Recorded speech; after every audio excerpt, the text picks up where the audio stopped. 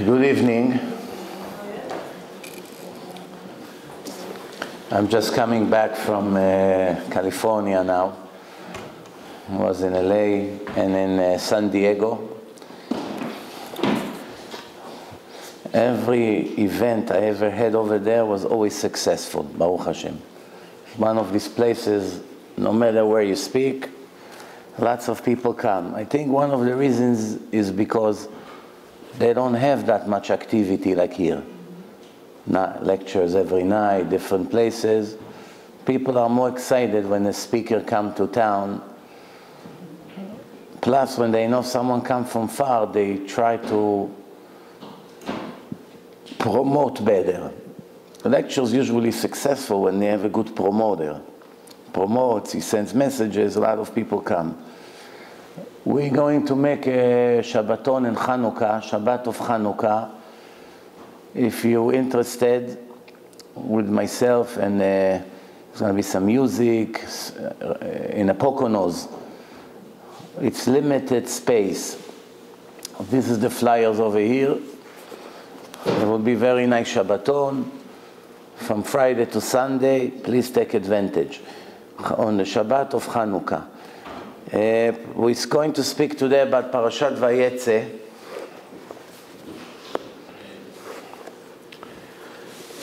Parashat Vayetze, speaking about 20 years of the life of Yaakov, when he was forced to stay out of the land of Israel.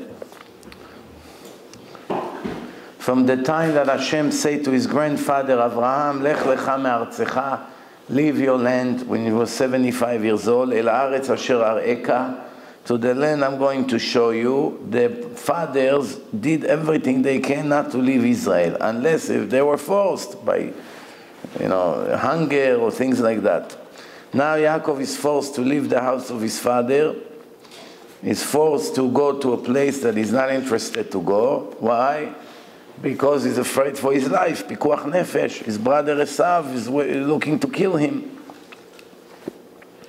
Even when Yaakov go overseas, he doesn't take Eretz Yisrael 1 minute of his mind. He knows that's his destination. After he make his neder, his vow, when he goes to the Moriah mountain, and he has this special dream when the angels go up and down the ladder, one of the things that he say in his vow is, Veshavti el bet avi. All I want is to return back to my homeland. And this is, as we all know, we have a rule in life, Maaseh avot siman lebanim. If our fathers, Eretz Yisrael, was so precious for them, then it has to stay like this until the end of all the generations. Every Jew has to do everything he can to always want and expect and do everything he can to make Aliyah to Eretz Yisrael. And we're not going to get into this subject because I already made it clear a few times in the past who is allowed to move to Israel and who is not allowed. Who is allowed to leave Israel and who is not allowed. There are rules. Everything in life have rules. But one thing for sure you do, you don't ever replace maybe with, you don't replace certain with maybe. Something that you have in your hand, you don't replace with something that possibly, you can possibly have. So if everything works for you here, you don't take a risk and go to something that maybe you will have and something you may not have. Yesterday when I spoke in California, in my second lecture of the night, there was a very large audience and I had a microphone.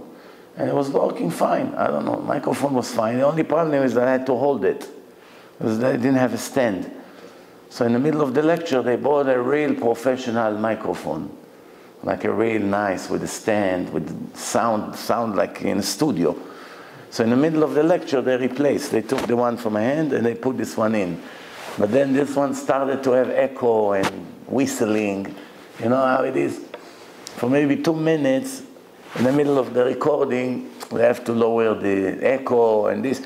So I say to them, you see, according to the Torah, you should have not replaced the microphone. Why? Something that works, you don't replace that with something that may work or may not work. Something that works, if it doesn't work, what do you have to lose? Worst comes to worst, you replace it with something that doesn't work. But if it works, you don't take the risk. Later, the second microphone, once they fixed it, it was a lot better, fine. But this is just to give you an idea. You have something in your hand, you don't gamble. You don't have anything in your hand, you have nothing to lose. So, the Rebbe from Gur, Sfat Emet, which was a giant Chacham, he said the mind of Yaakov Avinu never left Israel even when he was overseas. 20 years later, when he comes back to the house of his father, as it says in the end of the chapter, ויעקב הלך לדרכו ויפגעו בו מלאכי אלוקים. Yaakov went to his journey and the angels of God met him. ואף רבקה מרמזת לכך. Rivka gives a hint to that when she said to Yaakov, once he's leaving to Haran, וישבת עמו ימים אחדים. She said, you have to run away from your brother, he's angry now. Sit by my family for a few days. Few days turned to 20 years. Right? So she blessed her son that even though now you have to go to overseas, it's only temporary. Don't think, God forbid, to settle there and to stay there. You have in America, you have hundreds of thousands of Israelis. Most of them came to America for one reason. It's not the Holy Land here. Right? Why they came to America? One word. Starts with M. Huh? Mama. Money. Money, money, money. Opportunities, jobs. It's very interesting how when I travel, I see Israelis that came here and within few months they became millionaires. The American dream. Even in these days that it's not such great opportunities.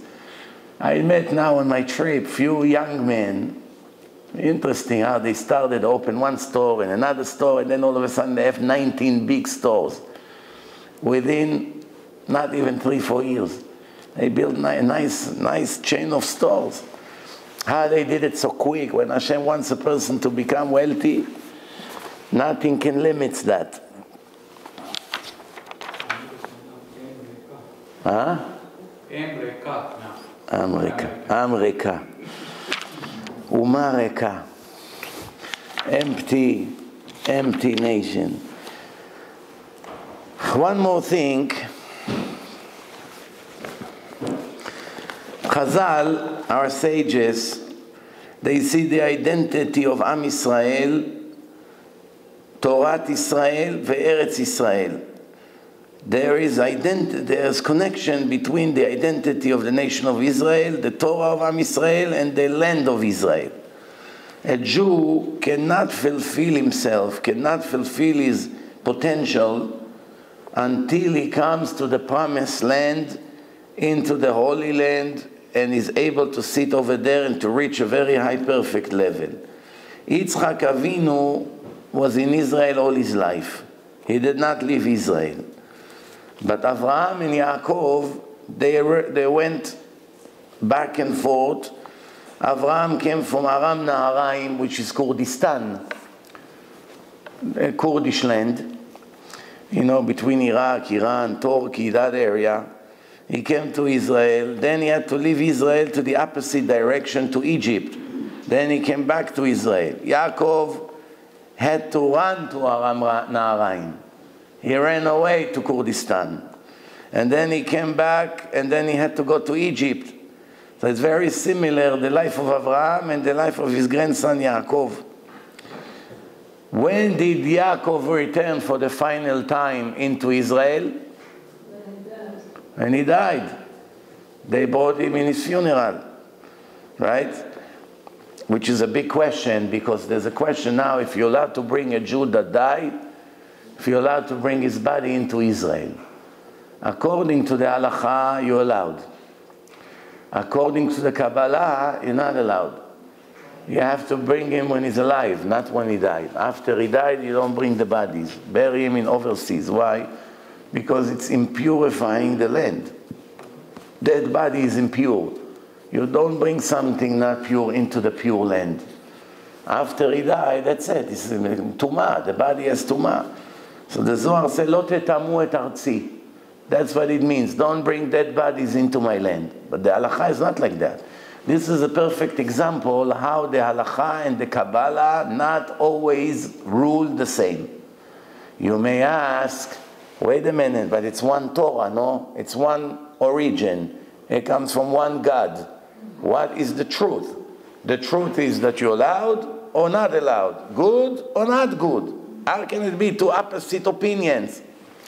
The answer is, many people think that if in one thing you have two different opinions, that both one of them is correct and the other one is incorrect. First, it's not true. Sometimes both opinions are correct.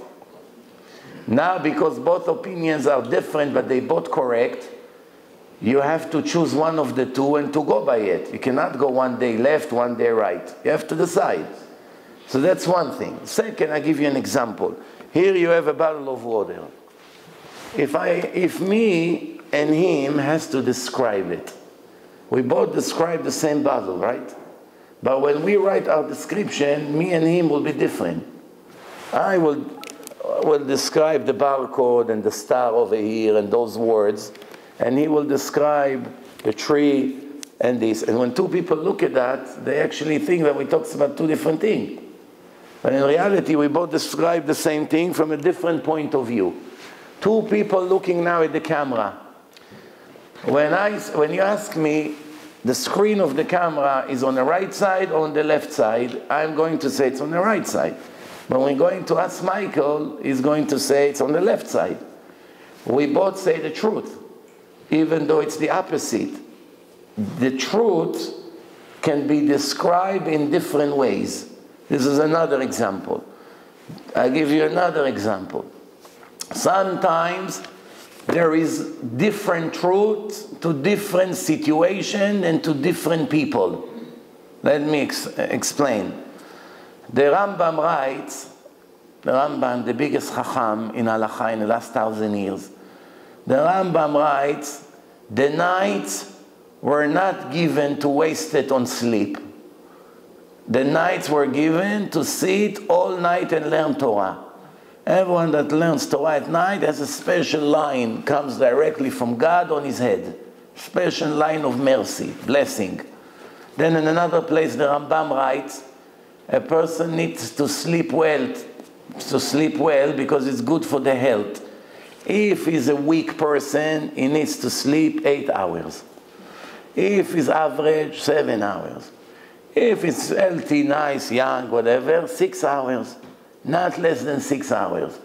Why you need to sleep 6 hours? It's healthy. All the information you learn and heard during the day settle nicely in the brain. The night is divided to 2 hours, 2 hours, and 2 hours. Different things happen in the brain when you sleep. All the information that you heard during the day settle and they go to where they're supposed to go. If you don't sleep well, then you have problem with memory, with focusing. That's the way of life. So in that case, which one of the two is correct? The nights were given to sleep, that all the information that you learn will absorb well in the brain and will be stored properly? Or if someone goes to sleep, he's actually sinning, wasting the night instead of making a 5,000, 10,000 mitzvot or 100,000 mitzvot of learning Torah, he's snoring in his bed. The answer depends who asks. If an ordinary person asks this question, someone who goes to work, he has a store, student, college student, a driver, people like that, a barber, or people, the ordinary people, religious. They say, I want to stay all night and I want to be able to learn Torah all night, and then he has to work all day in a hard job. 1 week he'll collapse, he'll die. What? He cannot do it. Then you have to tell him, no, you have to sleep 6, 7, even 8 hours, depend, because you know that he's not going to make it. But someone that is in very high level of learning, learns many years, and he cannot live without the Torah. And the Torah, it's all his life. Someone like that has a special siyata dishmaya that he will manage with 1 or 2 hours sleeps at night. It's enough. The Gaon Mivilna, he slept half an hour every 24 hours. 1.5 hours, that's it. Rav Ovadia Yosef Zatzal, in our generation, even when he was 90, he was learning until 2, 3 o'clock at night, every night. And then 2, 3 hours later, he was up to learn again. Sometimes they had meetings in the morning, they come from the government. So even when he was 90 years old and was sick, he had an open heart surgery once, and ballooning, and all kinds of things, and sugar, and blood pressure, and yet he was learning Torah in every possible minute. Same thing, 2 people came to Rav Ben Zion Abba Shaul, and they say to him, one said to him, Rabbi, I want to learn all nights also. I'll sleep a little bit after Shachrit, 1 or 2 hours, and that's it. The rest I'll learn all the time. He told him, no.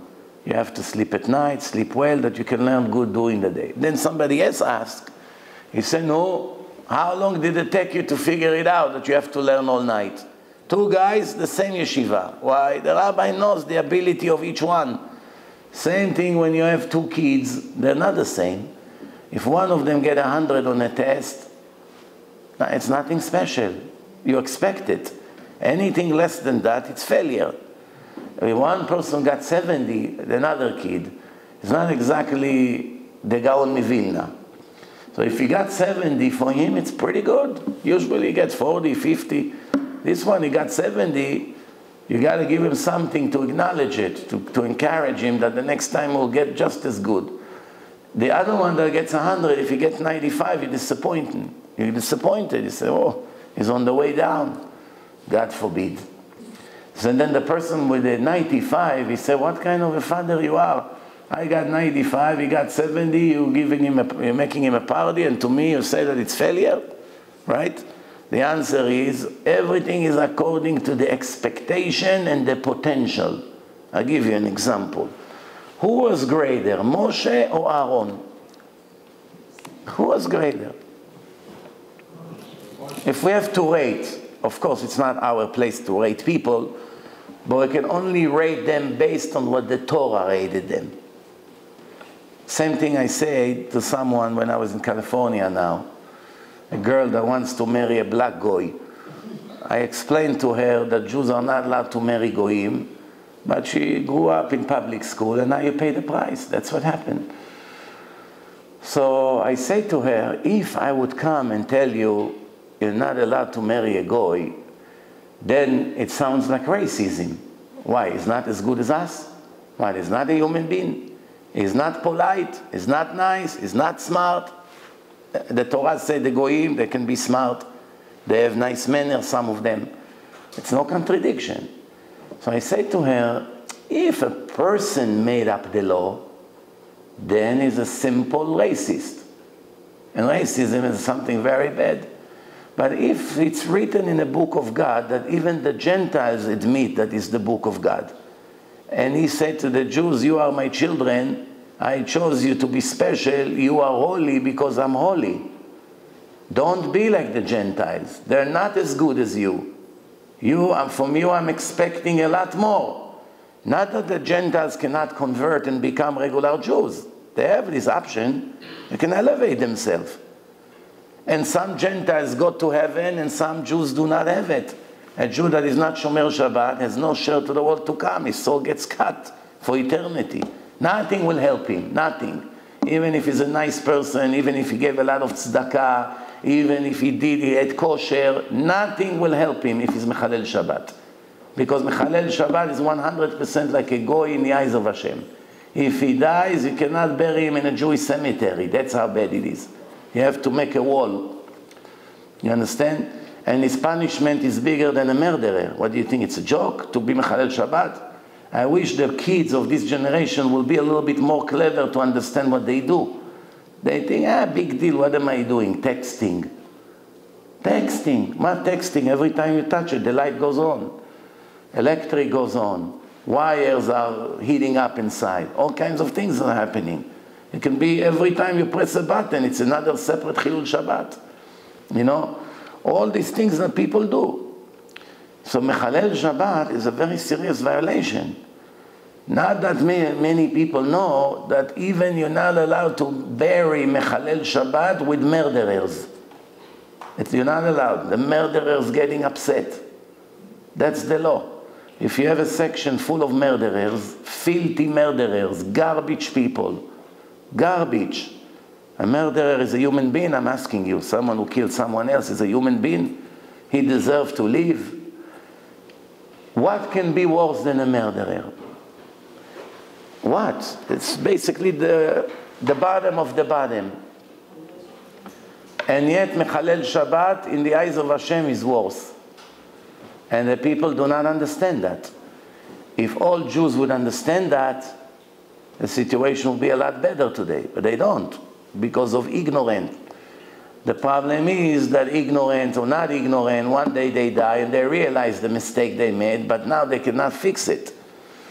So let me ask you a question. According to the Torah says Moshe and Aaron are equal. But in another place it says, no one is great like Moshe. Moshe is the master of all the prophets, is the most humble ever lived. Hashem spoke to him face to face, is the only person in history, and his position was higher than Aaron. He was the main king. Aaron was important, but he wasn't the king. So in that case, why Moshe and Aaron are equal? It looks like a contradiction. The answer is, they both fulfill the same level of potential. Everybody has potential in life. Not everyone can be Rav Eliashiv. What do you think? Everyone who goes to yeshiva can be Rav Ovadia? How many people learn the same amount of years like Rav Ovadia from his own class and nobody even know who they are? And they learn serious. We're not talking about people that went on a picnic. People that learn seriously Torah all their life and nobody knows who they are. They didn't have the skills or the siyata dishmaya like him. Not everyone is equal. If you learn 20 years and your friend learned 20 years, you may become a very big rabbi and your friend just become an average student with the same amount of investment. Maybe sometimes the one that is not as anonymous maybe invested more efforts than you, but you still achieve a much higher level. But the way a person is judged is not by his achievements like this world. In this world, nobody cares about the efforts. They only care what's the bottom line. You fix the problem or not. You fix it, here is your money. You did not fix it, not only you don't get paid, you get sued. But I worked 30 hours. I put my life into it. Your problem, not mine. You don't know how to fix, quit. You fix, here is your money. You did not fix, goodbye. You come here with a suit to the dry clean. Can you remove the stain? He looks, of course. How much? $10. When is it ready? Tomorrow. You come the next day, the stain is there. Hey, what's this? I gave it to you to remove the stain. Yeah, we tried our best, believe me, we worked 3 hours on it. We usually 10, 15 minutes, we clean the suit. Here we worked 3 hours and we couldn't remove it. You're going to pay him? Very sorry, it's your problem. You told me you can remove it, otherwise I wouldn't bring it. You take the suit and you're upset why you wasted 2 days of your time. But by Hashem, it's not like that.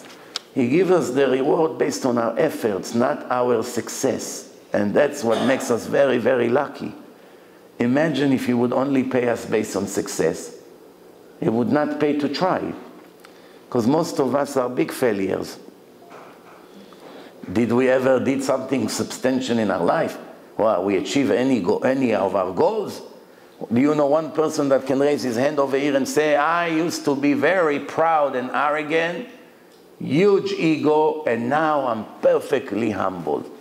Do you know anyone here that can raise his hand? If someone would raise his hand, that's a sign that I'm right. And he's still full of ego.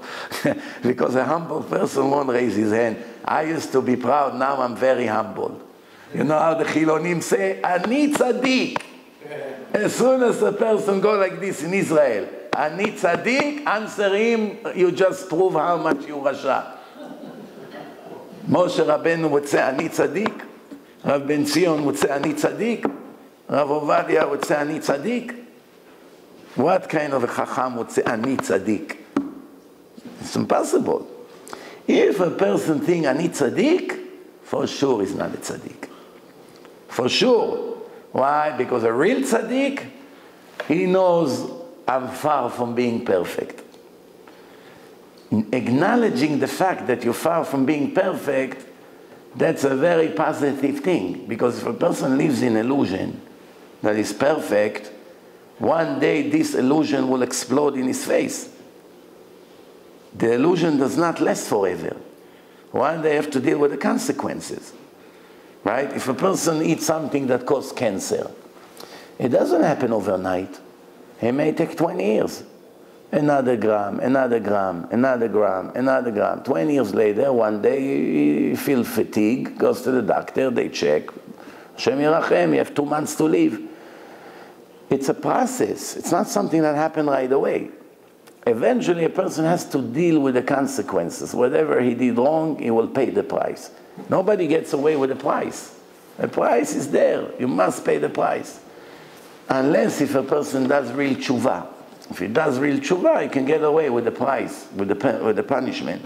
So Moshe, let's say Moshe fulfilled 98% of his potential. Obviously, no one is an angel. 1 or 2 mistakes he made in his life, that's already not 100%. So if he fulfilled 98% of his potential from the 100%, that's what made him Moshe Rabbeinu, the legend, the humble, the righteous, the holy, etc. And Aaron fulfilled 98% of his potential.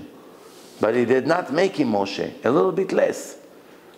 But it doesn't matter, for Hashem they're equal. So sometimes you see 2 people in the yeshiva, one knows so much and is shining, the other one nobody pays attention to. But yet it could be that the other one is more important in Shamayim because he achieved more on his potential than the other one. The only problem is that his potential wasn't so high to begin with. You can see from a childhood which kid will be big chacham and which one will not. Sometimes you see, you talk to a kid, poor kid, he's dumb. His mind doesn't work. He cannot understand one thing from another. He doesn't have wisdom. It's very difficult to teach wisdom. Very difficult. It's a gift, it's a talent you're born with. You see right away, you have a little kid, is like a little demon, very clever. Everything you understand right away. You move your nose, you already know what you wanted to say to your wife. The other one, you speak clearly in his face, he still doesn't get it. But the other one, as soon as you move your hand, he already, I know why you did that. That's sure that this person is clever, is wise. Mevin davar mitoch davar. That's called bina. Chokhmah, bina, vadat. You hear something. A good speaker, he feels the crowd. You need few talents to be a good speaker. One, you need to know your material. That's one thing. Without it, how are you going to come and talk?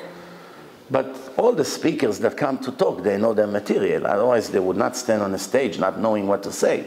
So they know what they're about to say. But not everyone has the talent to present it in an interesting way. So you need charisma and to know how to entertain the people. You know where to speak strict, when to lower, where to go too long, where to cut, to do short. And plus, you have to feel the audience. Meaning, you have to know body language. You see how the people sit. If you see they enjoy every minute, very good. It's the time to hit now.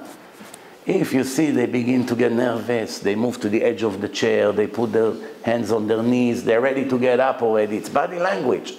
But if you see they sit like this, they're in a dream, they enjoy the minute, talk until tomorrow, you feel it. Then you allow yourself to say more. But if you know they're already moving, this, that, sometimes it's the cigarette. The cigarette. Not that he loved the lecture, but the cigarette kills him. Moshe, already 1 hour didn't smoke. You crazy? You're going to be sick. It's not healthy. I know. Now I'm going to speak by the Syrians here on Thursday. So the guy called me today. He said, Rabbi, I know when you start, you can go on and on. can I make a request? I said, what? He said, is it possible after an hour to give 10 minutes break? I said, why? He said, listen, you know, people need to get up, they want to smoke something, but they don't want to lose the lecture. So they sit, but they don't enjoy because they have the animal instinct. The animal wants to get what they want to eat. The body is an animal. What's the body? So I said, of course, no problem. But he doesn't know one thing. If you make a break in a lecture, you kill the lecture. First, some of the people go home. Because as soon as you stop, the Yetzer Hara penetrates. The Yetzer Hara is just like a snake, like a deceiver. You know, the crooks, they don't come right away to steal. They first become friendly. As soon as you open the door, יתגדל ויתקדש שמי רבה. You're done. That's it. That's why the rich people, many of them, when they see a rabbi, they avoid contact with him. They don't want to be too friendly. Why? Because they know as soon as they'll smile to him and say, how are you? Right away he's going to say, you know, I have yeshiva, we are doing very bad. That hello would cost me $20,000. So he pretends he doesn't see him. Not everyone, of course. But there are people, they're afraid. Some of them went one step further. They assigned a messenger to deal with them. Don't talk to me. I can be friendly with you. So why don't you help me if you like me so much? I'm not involved with the money, with the charity. Talk to my guy. No, but you can also write a check. It's your money, your guy. No, but we have a rule. I don't push my nose into his business. He doesn't push his nose into... So like this, I can hug you, kiss you, tfadal, chacham, sit. $50 you don't get. Why? You have to go to my gabbai. You understand? All these tricks, it looks very productive. He gets what he wants. I promise you, when he comes to Olam Haba, he'll pull his hair off for 1,000,000 years. Especially when they die, they leave 1 billion, 2 billion, 10 billion, 500 million, which will go to waste anyway. And then they're going to kill themselves and say, you see, I was avoiding all these people. At least now if I give them 10,000, 20,000, 5,000, 30,000, I had another $20, $30 million charity to take with me to where I go. That's when they realize their mistake. You understand? Right now they don't. They think, oh, I got away with that. Wow, Baruch Hashem. Shir LaMa'alot. Moshe, why you say Tehillim that rabbi didn't see me? Shir LaMa'alot. You understand?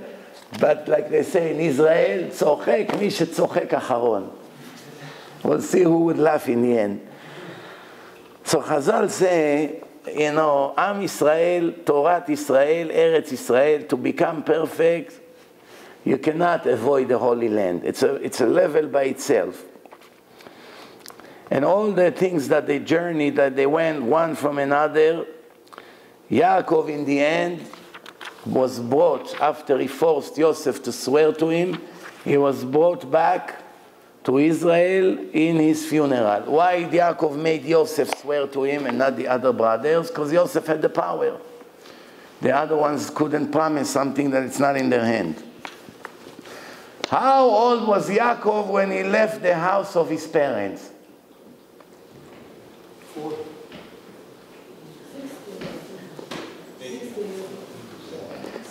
No? 63. Where was he supposed to go to? To Haran. Haran, it's hinting Haron. Haron Af.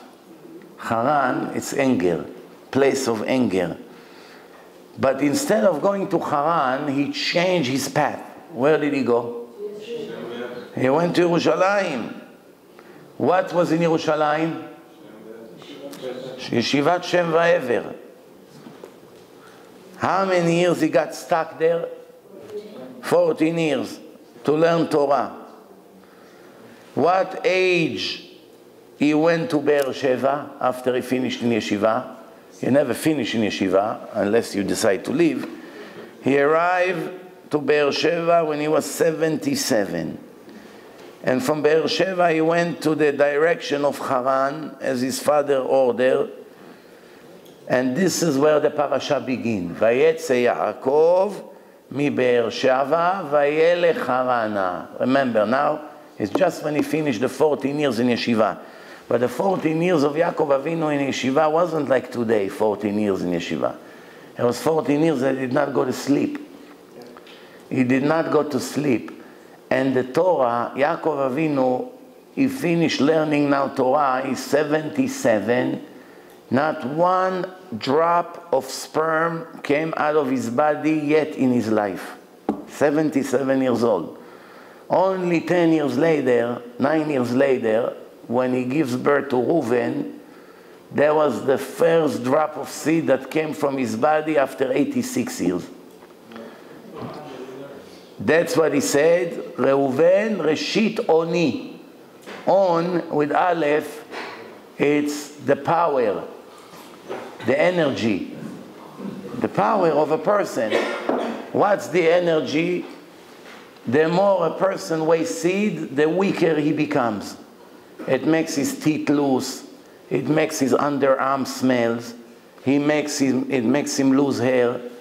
It makes his mouth always, his breath always stink. It makes his eye vision not as powerful.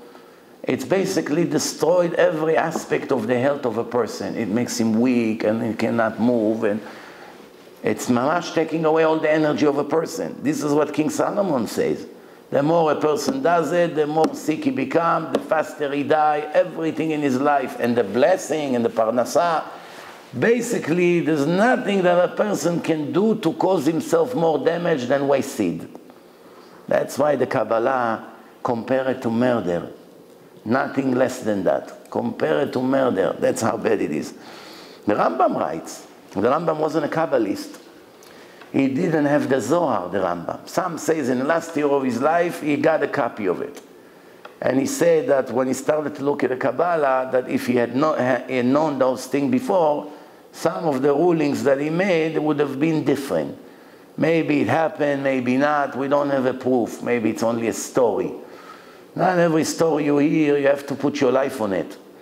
Some of the stories are real. Some of them people a little bit exaggerate. They had an agenda. Just like by the Goyim, they invent a lot of fairy tales. We don't have to believe every story we hear. It's possible, very possible that it really happened. But it's also possible that people make up things. I'll give you an example. Today in the internet, people make a lot of lies. They make fake stories. To begin with, the stories are made to attract attention for a few days until people will find out that it was a scam. So people actually mamash invent lies. And how quick it goes all over the internet, within hours, million people see it. And then come the disappointment. False alarm. It wasn't really 250 years ago, it was only a week ago that it was written. That changed everything. Put you on. Yeah. So now, when Yaakov arrived to the city of Haran, right away he started to think, I passed by the Moriah mountain and I did not go to pray there. Why? What's so special to go pray there? This is the place that my father was almost slaughtered, Akedah, Yitzchak, and my grandfather Abraham. I have to go pray there. He turned around, he went to the city of Luz. When Hashem saw it, mamash, he made him a miracle. It wasn't like today, you get on your motorcycle and 1 hour later you're there. Yeah, people needed to walk or on a donkey. It will take forever. היה לו קפיצת הדרך. And then when he arrived to the area, the day ended faster. If the day is supposed to finish 8, 7 o'clock sunset. Why? That Yaakov will be able to pray there Tfilat Arvit. After that, he put 12 rocks around his head. And Hashem made a miracle that all 12 rocks turned into one. They turned into one. Let me ask you a question. When you have 12 rocks, why the rocks turned into one? Because each rock wanted to be the pillow of the head of the tzaddik. Right? Each one wanted to be the support of the head of this tzaddik. So when Hashem saw that, He made all of them into one. But let me ask you a question. Now you have 12 rocks. Take 12 bricks. Turn them into one big square. If the head of the tzaddik is on the right, all the other rocks on the other side do not touch his head anyway. So what do we see from here? Once it's one piece, no matter where you touch, it's effect everywhere. But on the other hand, we have something that contradicts it. If a person takes his tefillin to replace the stripes are wear off, they're already old, peeling. So when they disconnected it, and now let's say after they paint it or whatever, they fix it, they want to connect it back. They're not allowed to connect the opposite side into the tefillin. They have to use the same side that was touching the tefillin, but they're not allowed to take the other side that was loose and now connect it to the actual tefillin. Why? En moridim bakodesh. You do not lower in a holiness. You can keep the same level of holiness or increase it, but you can never lower the holiness. Same thing if you have a mezuzah in your main door, or in your living room, or in your bedroom, which is all the oraita, obligation from the Torah, and then you have a balcony that doesn't have a roof. It's open, or a deck. Over there you don't need mezuzah from the Torah. It's only the Rabbanan. It's gzerah shel Chachamim to put mezuzah there anyway, even though there's no roof. That mitzvah, it's mitzvah de Rabbanan. It's also important, but not as big as the oraita. So now when you take your mezuzot to check them, if you want to take the one that was in the balcony and put it now in the main door, you're not allowed. Yeah, the opposite. You're allowed to bring it up because he was the Rabbanan. You can bring it higher to the oraita. But you cannot take the main door and move it into the balcony. Until now it was the oraita. You bring it down to rabbinical obligation. You cannot do such thing. So in that case, which one of the two is correct? If we see from here that I connected all the rocks, and it counts like one rock, and it doesn't matter where the head, meaning every inch of the rock is equally holy. But on the other hand, the stripe, it's not the same. The closer it is to the tefillin, the holier it is. Who can answer this contradiction? Do you understand the question or no?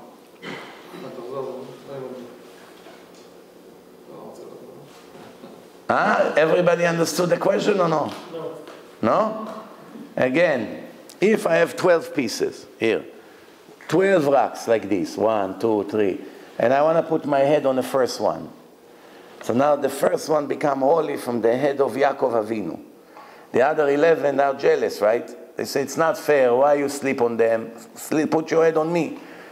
So Hashem see that all the rocks want. It's all metaphoric, of course. The rock didn't have a fight over there. Just to show you it's metaphoric. So they all want the tzaddik to put the head on them. So what happened now? Hashem see that they're all so anxious. He unite all of them into one rock. No more argument. Here, I put my head, all 12 of you benefit. So from here we learn that it doesn't matter where the head touch, on the table or on the rock. Once it touch, it's like the whole surface. But then on the other hand, when you take the stripe of the tefillin, one side was touching the tefillin, one side is not touching the tefillin. You want to turn it around. The side that was not touching, you want now to connect to the tefillin. And the side that was touching the tefillin will be loose. You're not allowed to do such thing. Why? Because you bring the holy to a lower level. So from here we see that the entire stripe, it's not equal. If it was equal, it doesn't matter which size you connect. The stone is equal. By the stone it's equal. All 12 were equal into one. Good question, no? Rabbi, good question or no?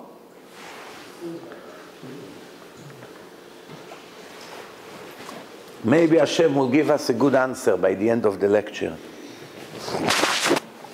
Otherwise, we'll wait for Mashiach to answer. Part of the stone will not be at the top unless the bottom is there.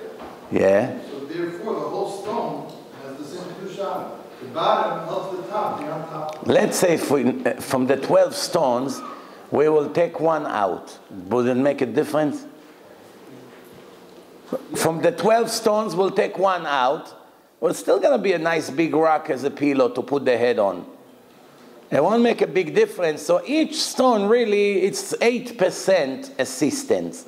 You take one stone out, it's no big deal. Obviously, one stone was enough to put the head on. You don't need another 11. The only reason Hashem united them is to show that you want to do the mitzvah so much. I'll give you an example. Sometimes in Yom Kippur, the Sfaradim, they do ptichat ha'echal shel parnasa.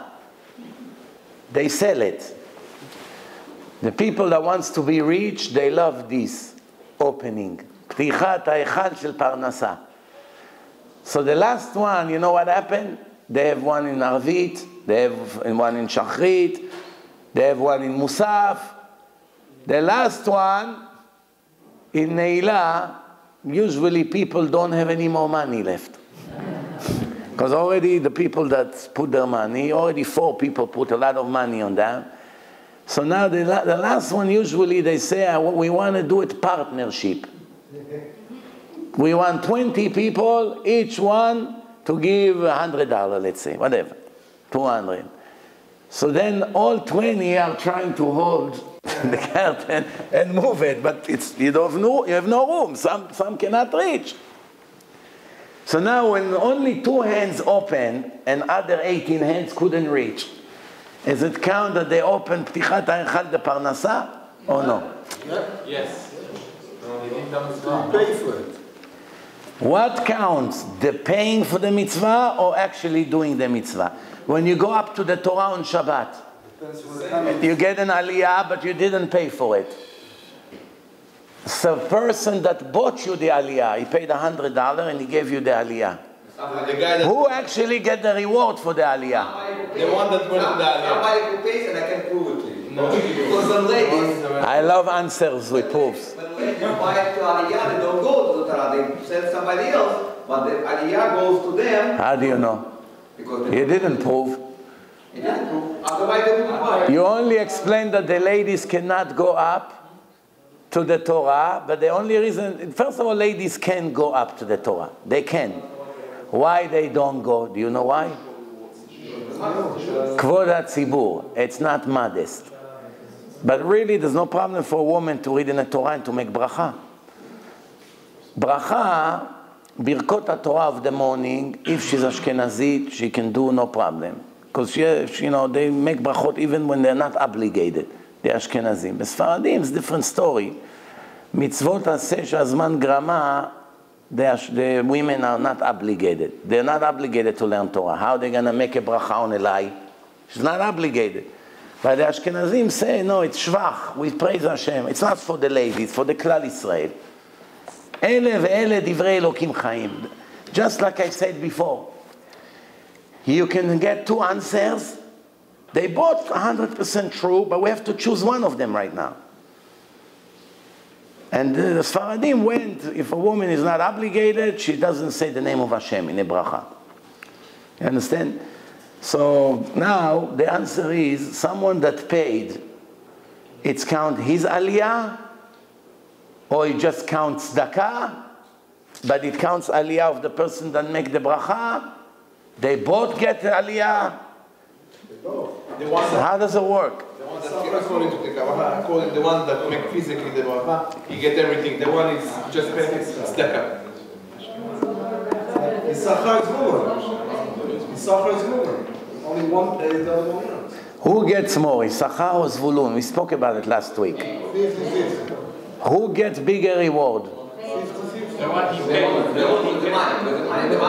Zvulun, the one that sponsored the Talmid Yeshiva, get a bigger reward. But who is holier? The one that learns the Torah. So what's more important? To have a loaded bank account in the next world, but not to be holy? or to be holy with not such a loaded bank account. When we're saying reward, what do you mean that by reward?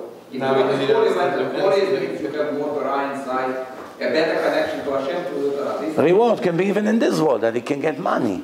He can make money thanks to that, thanks to tzedakah. Many people give tzedakah and makes them rich.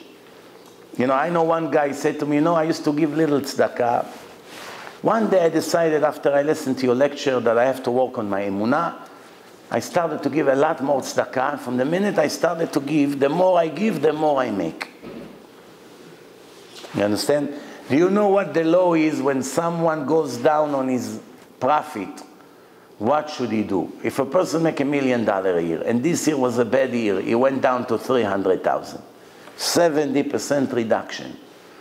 What does usually people do? If they have routine tzedakot, he gives 5,000 here, 10,000 there, 1,000 there. Here's a list of people that they give them money. Once his business went down 70%, what's the first thing he cut? Instead of firing Sylvia and Constantinta and Amiga and Muhammad, instead of cutting a little bit on the budget, right away, Rabbi, don't come this month. So what is it like? Let me explain to you in the mashal, parable. The mashal is like this. A person has a carriage loaded with merchandise, and he has a horse, and he had 4 wheels. And then he gets to a swamp. It's very muddy, and the wheels got stuck, and the horse cannot pull it out of the mud. What do you have to do now to help the horse to get the carriage out of the mud? You have to start taking some suitcases, put it down, and take a table down, and take the refrigerator down. You keep taking. You take one more thing, you hit the horse, it still cannot get out. You take another box down, you hit the horse, he doesn't get out. You take another box down, eventually the horse will begin to run. But what does the people do? They take the wheels out. They take off the wheels. Now there's any chance to come out of the mud, the wheels are the charity. That's the last thing you take out. First you take everything on top. That's the problem today. Right away people try to cut in tzedakah. But when a person is on the way down, now it's the time to prove Hashem that you trust him. You know, not only I'm not going to cut, I'm going to give another 20%. איך אומרים? כאשר עבדתי, עבדתי. I trust you. I know you're not going to let me down. Wait, the rock and the scribe already was holy. So you're not allowed to change. The rock, they come together. No, but the rock, he already put his head on one of them. One was already holy, and then the other one were jealous, so he made a nest, all of them connected. But now his head is on the rock that he puts on his head. So that what's the other 11? They became holy because now they all became one part of the one. Right? So it doesn't really matter where you put your head. But I'll give you another proof. One brother inherit a special menorah for Hanukkah. We are 3 weeks before Hanukkah. And the other brother was jealous. So they went to court, to Beit Din, to fight for the menorah. The menorah worth a lot of money. It's antique, silver, nice menorah, handmade. So the rabbis over there said, this menorah came from a few hundred years ago from their grandfather, which was a very big holy man. He used to light Hanukkah candle in the menorah. So they came to the Beit Din, and the rabbi said to them, cut the menorah in the middle. Listen to this. Cut the menorah in the middle, take it to an artist, each one of you will take half, and the artist will complete it into one, the same style. And both of you will have a holy menorah. You understand or no? Yeah. Just like the Baba Sali water. You know the Baba Sali water? How come people still have in their house Baba Sali water 30 years after he passed away? You keep adding. the water that you add into the holy blessed water, as soon as they merge together with the water that in the bottle, they also become good. Same thing wine, same thing many things. They thought about everything to make sure that business will continue forever. Now, so Hashem connected all the stones to one. Yaakov put his head on a rock and fell asleep. After 14 years, he did not lay down to sleep. Then he see a ladder full of fire. The legs of the ladder is on the land, the top is in the Shamayim. Angels are going up and down. Angels from overseas, they going down. Angels from Israel going up. Then Hashem began to talk to him. And he said, I am the God that supervised and watched your father Abraham, your grandfather Abraham, and your father Yitzchak. The land that you lay here, I'm going to give it to you and your children as inheritance. You will have many children like the sand on the ground. Your property will keep expanding to all directions. Even when you go out of Israel to a land that the holiness of God is not there, I promise to be with you there. And I will watch you from Lavan and from Esav. I'll bring you back to the land peacefully. And Yaakov woke up and realized that this is a very special place. He took oil that he had with him and he spilled on that rock. He made it matzeva. And then he called the place Bet El, the house of God. What was the name before? Luz. Where is Luz? Har Moriah, Moriah mountain.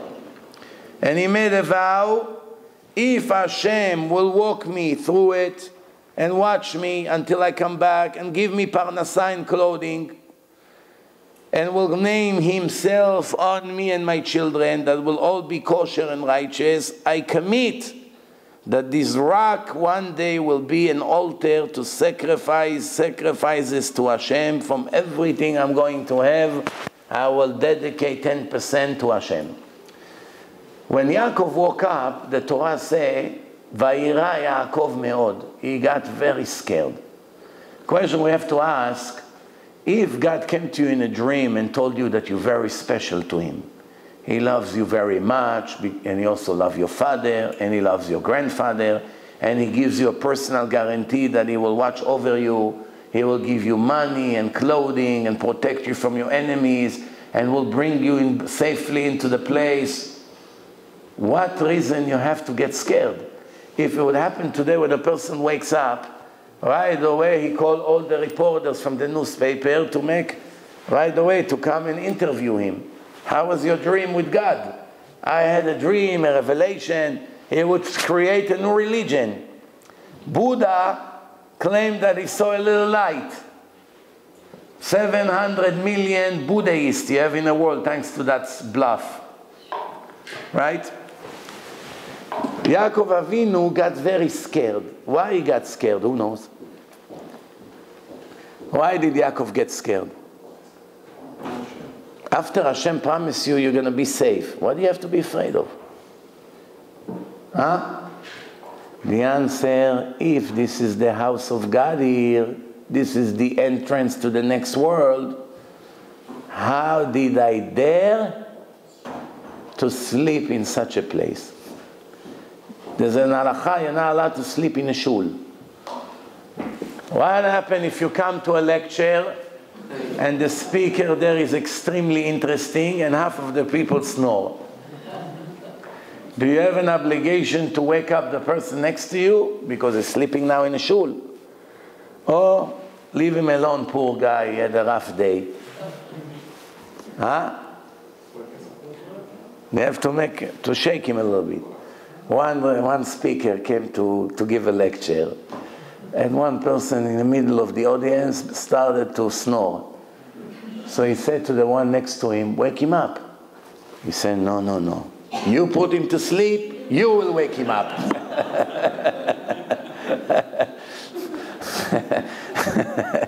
What is this? You're throwing the bad things on me? One speaker came to speak and he's getting paid. They're paying him for the lecture. But the deal is that you only get paid if you have an audience. If nobody came, you don't get paid. How much is considered audience? They're very lenient in Israel. One person, it's already an audience. You can speak to, at least you can speak to someone, you don't talk to the wall. So the speaker arrives and you see one guy in the audience, he says, I'm so lucky. At least I get the 1,000 shekel now. So he started to speak, and then in the middle of the lecture he said to the guy, you know how much I appreciate you came, I need this money so bad, thank you for coming. So the guy said to him, listen, cut it out. Please finish already, I'm the next speaker after you.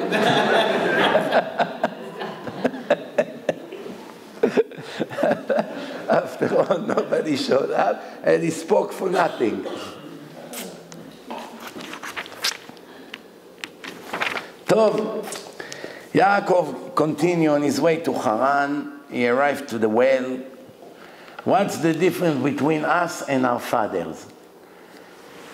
Our fathers met their wife in the Be'er, Bet Aleph Resh. We met our wife in the bar, also Bet Aleph Resh. That's the difference between that generation to this generation. He used to be by the Be'er, the well. Eliezer and Rivka by the well. Yaakov and Rachel, the well. Well. Everything is well. Why? Well gives water, life, energy. Also the bar. The bar, also in the bar, yeah. He gets some machia in the bar. So now Yaakov, he comes to the well, he asks the shepherd, do you know where are you from? They say from Haran. You know Lavan? You know Lavan? Lavan, it's otiot naval. Naval. Makirim, ma shlomo? He say, very good, here is his daughter Rachel came with the sheep. Yaakov asked them, why are you putting your cattle here like you finish your job? But there's still a long day to go until sunset. Give some water to your cattle and continue to take them around to eat. The shepherd explained they wait for all the shepherds to come now because they all need to roll the stone that cover the well from dirt. That dirt does not go in, so they have to move the stone. But they need a lot of people because it's very heavy rock. As Rachel showing up, Yaakov came to the well and rolled the stone by himself. So what do we see from here? We have a very big kushia. The Torah say, Akol kol Yaakov ve'ayadayim yedei Esav. The goyim are strong in their hands. They know how to fight, they know how to build. They're good with their hands. The Jew is not strong with his hand. He's strong with his mouth, with his wisdom, with his spirituality. Akol kol Yaakov. But here we see that Yaakov is even stronger than Esav. They give him one, he make him fly to Ocean Parkway. Oh, we are on Ocean Parkway. To Borough Park. So what's going on here? What they telling us stories? You see that Yaakov, besides the fact that he was a rabbi and learned Torah and did not sleep for 14 years, he was very, very strong. All the shepherds couldn't move the rock. He came, he went like this. He rolled already. So what's going on? Good kushiot. The water came up by itself against gravity. Started to come out of the well. The sheep started to drink. Yaakov saw that Rachel is going to be his wife. Beruach HaKodesh. He went and kissed her. Do you know how many books were written about this kiss? Do you know how many millions of arguments already in the history took place because of that kiss? There's no kiss in a history that makes so much noise and arguments in a history. Where exactly Yaakov kissed her? Did he kiss her on her cheek? Did he kiss her on her hand? A single man is allowed to see a beautiful single girl and come and kiss her on her hand? He's not allowed to shake her hand. Halakha. A man, Orthodox man, is not allowed to shake hands of anyone, any woman, besides his own wife. His daughter maybe. His mother, fine. But other than that, that's it. Maybe Yaakov just kissed her like this, like we kiss the mezuzah. But also it's not modest. If you go in a place and you see someone that you like, are you going to go like this to her? That's the end of you in a community. So what does it mean? Don't ask me hard questions. He started to cry. Now he started to cry. Why did he cry? Huh? Why did he cry? Not because he was embarrassed that he just kissed her. Why was he crying? This entire scene is all Beruach HaKodesh, if you didn't realize it yet. Not that Yaakov was strong, he's not strong, he is weak, he's good with learning, but the miracle is that he could roll a rock that 10 or 20 shepherds cannot do, not because he's very strong. There's a limit to how strong a person can be. One person cannot do the job of 20 easily. It doesn't make sense. It's all a miracle, one step after the other. What happened here? He has the spirit of Hashem on him. Why did he cry? Because he saw that Rachel will not be buried with him. As he told her that he is a relative, Rachel ran to her home since her mother already passed away. She didn't have a mother. So she came to Lavan, her father, to tell him who arrived. Lavan, what did he think? First thing when he heard that family has arrived, what was the first thing on his mind?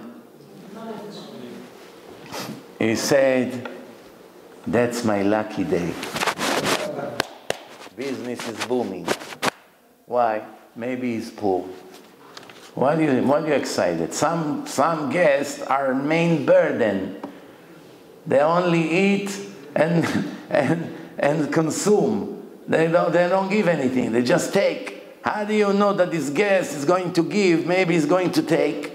Why are you so excited? The answer is because he has good record with Eliezer. Eliezer, already the servant of his grandfather, right away brought 10 camels full of all wealth. So that's a royal family. They're very wealthy. You know? The Reichman arrived. Well, how bad it can be with such a name. So right away Lavan ran outside. He's putting a show. Probably Yaakov brought more.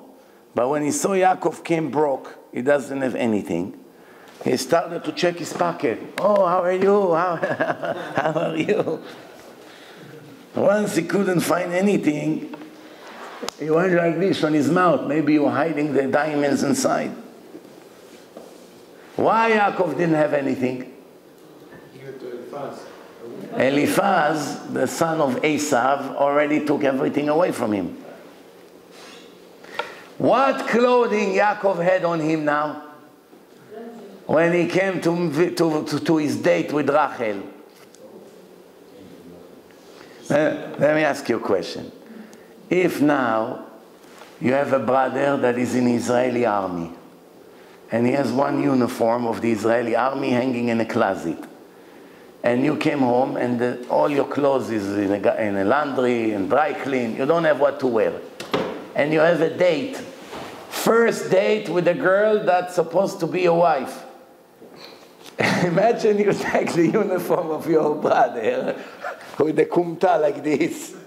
You put the kumta over here, wear this long boots like this, and you show up to the day. She come with all the hair, the perfume, the twin towers, heels, you know, top of the line dress that she borrowed from Costco because she's going to return it tomorrow. She put up the whole show. When you show up, small yamin, you go like this. Good evening. What would happen to your date? If there was supposed to be a wife, you can say adios.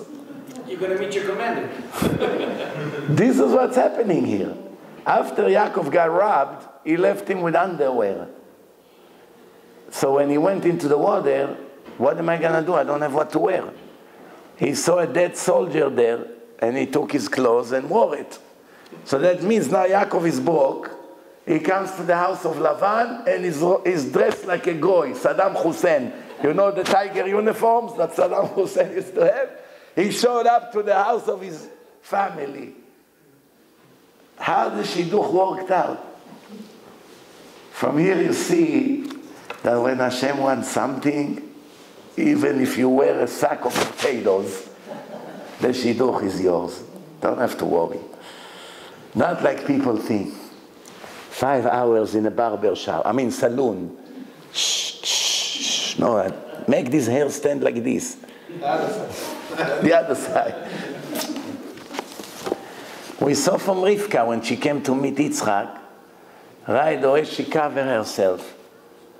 The opposite of the girls today. Even the ultra-modest girls, when they go on a date, they allow themselves a little bit more. Back then, it was the other way around. Now, when I go to meet my future husband, I better make a good impression as a very modest woman.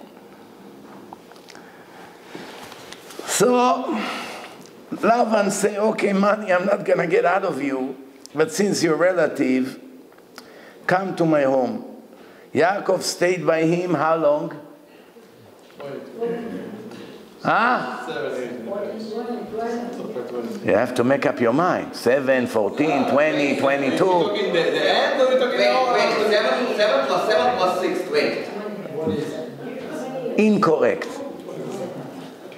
Incorrect. Not 100% correct, not even correct. Chodasho. Where is all the Russian group today? Strike. Why? Strike. What happened? You had a fight with them? Me? Yeah, you. It wasn't me. They didn't miss a lecture for a year already.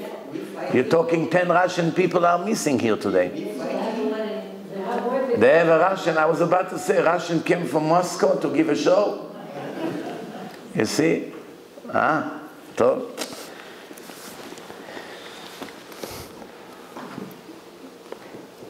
How long Yaakov stayed by Lavan?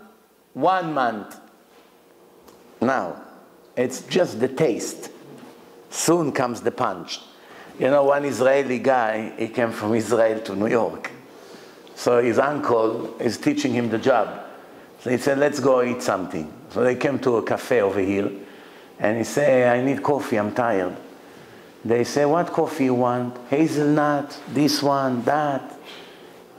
All these names, latte, shmache. This Israeli guy, what does he know, latte, man? He said, I want strong Turkish coffee. I said, no, it's not Istanbul over here. So his uncle said, I tell you, they don't know what Turkish coffee here over here, but they have espresso. It's also very strong.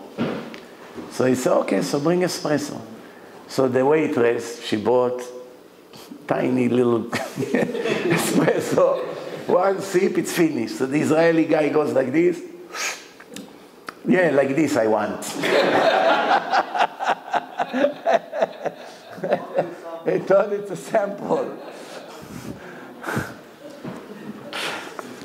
I remember one time I was invited to the Holocaust Museum. They have in Washington over there. Where is it, the Holocaust Museum?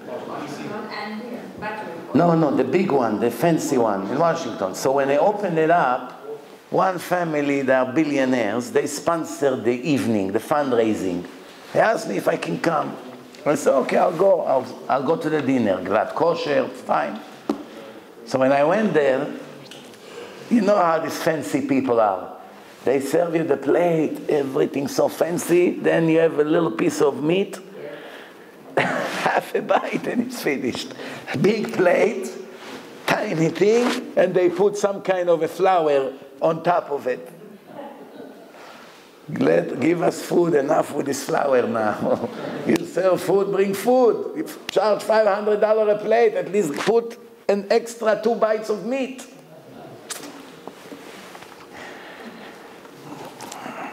So, 1 month Yaakov worked there. He was a shepherd of the son of Lavan. After a month, Lavan started to see business now is booming. This is the second time in the Torah that a righteous person that comes to a house of a wicked person brings him a lot of blessing and wealth. Where is the first time? Yosef, you can replace me next Tuesday. He knows everything, this guy. Why? No. I'm saying, where is an extra time? Not in a chronological order. When is this, the one more time that we found that somebody brought wealth to the house of his wicked master? Now we can learn the power of a tzaddik. How important it is to bring the tzaddik into your house. If you are wicked, like Lavan and Potiphar, why Potiphar was wicked? Huh? He just arrived from the gay parade. First he was Potiphar, then he became Potiphar. Yeah, no, not Potiphar, Potiphera. Now, it's good thing you didn't say Cleopatra. Yes. So now this Potiphar is wicked, and Lavan, we all already know, is the biggest crook. Biggest crook. So, even though the person is filthy, and Hashem cannot stand him, whether it's this Goy Potiphar, whether it's this Lavan, it's a person that Hashem doesn't like. But when a tzaddik comes in his house, the Rasha become a billionaire. What's going on here? Please educate me. What's going on here? The tzaddik himself get nothing. Yosef, servant, cleaning, bringing water. Yaakov, shepherd. Who gets the wealth? The Reshaim. How can it be? The light of the tzaddik. That's why they said in the Kabbalah. Give me common sense what's going on over here. What coming in the world to come? What's the incentive of Hashem For the future. to give the wicked person wealth because a tzaddik came to sleep in his house? What's behind it? Last 3 verses. Face straight to the face for everything good. So you got everything here. That Hashem should give the Reshaim even when the tzaddikim does not come to the house.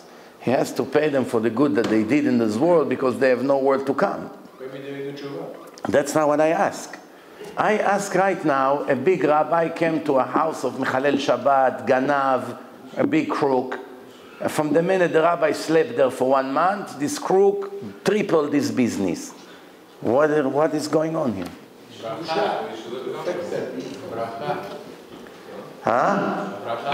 Bracha, but why? I don't have bracha. Give me the bracha. Why you give Potiphar the bracha? For the hospitality? For the hospitality? Hashem wanted to teach the world how important it is to take care of the tzaddikim and the chachamim. The Gemara say, Kol ha-memale kiseim shel talmidei chachamim, someone that makes sure that the pockets of the rabbis, the scholars, is always full. He gets all the blessing he can think of. Someone that married his daughter to a Talmid Chacham, big things, the Gemara speaks about it. A lot of things. Someone who makes sure that the house of the Talmidei Chachamim, they have plenty of wine. Wine was very difficult to get, not like today. You come, a case of wine. It's different. Everything was handmade. There's no refrigerator. It was difficult. You make sure they have wine all the time. you get a special blessing. The law is, if you work in a fair, you have a show, like the Vegas show, Jacob Javits shows, they have a lot of trade shows. All the people that are in business, they're ordinary people. What happens if one of the people that come to sell his diamonds today is a big Chacham? He's known as a rabbi, he's writing books, he's important. What do all the people that have booths, what do they have to do as soon as the rabbi showed up? You have 100 booths. Mr. Gavrielov, Mr. Borochov, Mr. Pachlayov, Mr. Teherani. All of a sudden, a rabbi showed up. He opened up his booth, he puts a little table, opened the diamonds, the rings, and he's waiting for customers. What's the halacha? All the booths around, they have to fold their merchandise, close it, wait until he sells all his merchandise. Once he's leaving, they are allowed to open back their merchandise. They're not allowed to sell while he's there. This is the Kvod Torah. Today, not only people do not respect the Torah, or the people that knows Torah, they spit in their face every minute with the help of the internet and Facebook and Shmeisbook and all the rest of the garbage. I'll give you an example.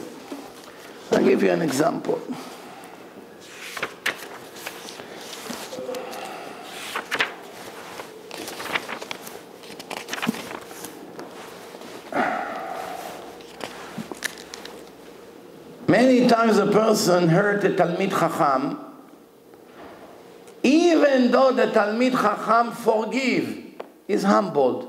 I forgive you, it's okay, I forgive you. Be'emet, I forgive you, no hard feelings. But HaKadosh Baruch Hu does not forgive. It's different between two friends. Reuven and Shimon. Reuven insulted Shimon, big time, in public. Reuven came to Shimon, please forgive me, I apologize, it was stupid, it will never happen again, I'm sorry. Shimon said to him, no problem, I forgive you, no hard feeling, Hashem take the problem out of the Reuven's file, dismissed.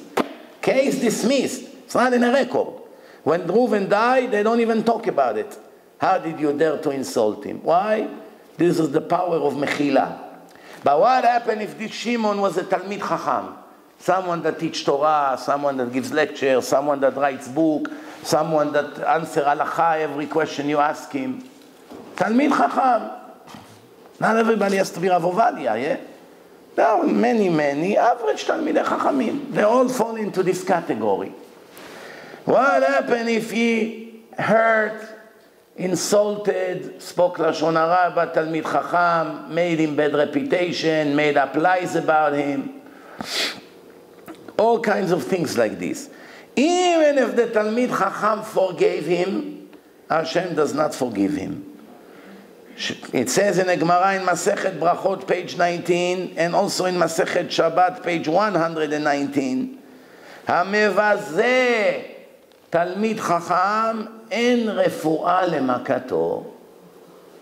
Biggest tragedy. One person who insulted a Talmid Chacham, there is no cure for his problem. It's done. The question now is, when? How many times?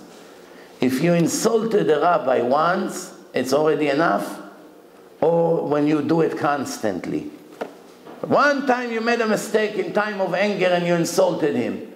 You done? That's it? No way to fix? Or what it really means that you keep doing it. Non-stop, 10 years, every opportunity you continue. Which one of the two make you get lost? No, even one time can get you lost. Even one time can get you lost. The Sanhedrin saying that somebody who is even insulting the Torah scholar is in Olam Haba. I listen to what you say. Let me read to you something. מעשה היה בזמן הבית לוי, בית הלוי. Bet HaLevi Soloveitchik was very important family with lots of rabbis and Talmidei Chachamim, big time. The Bet HaLevi, the butcher in the street, the butcher shop, embarrassed him in public.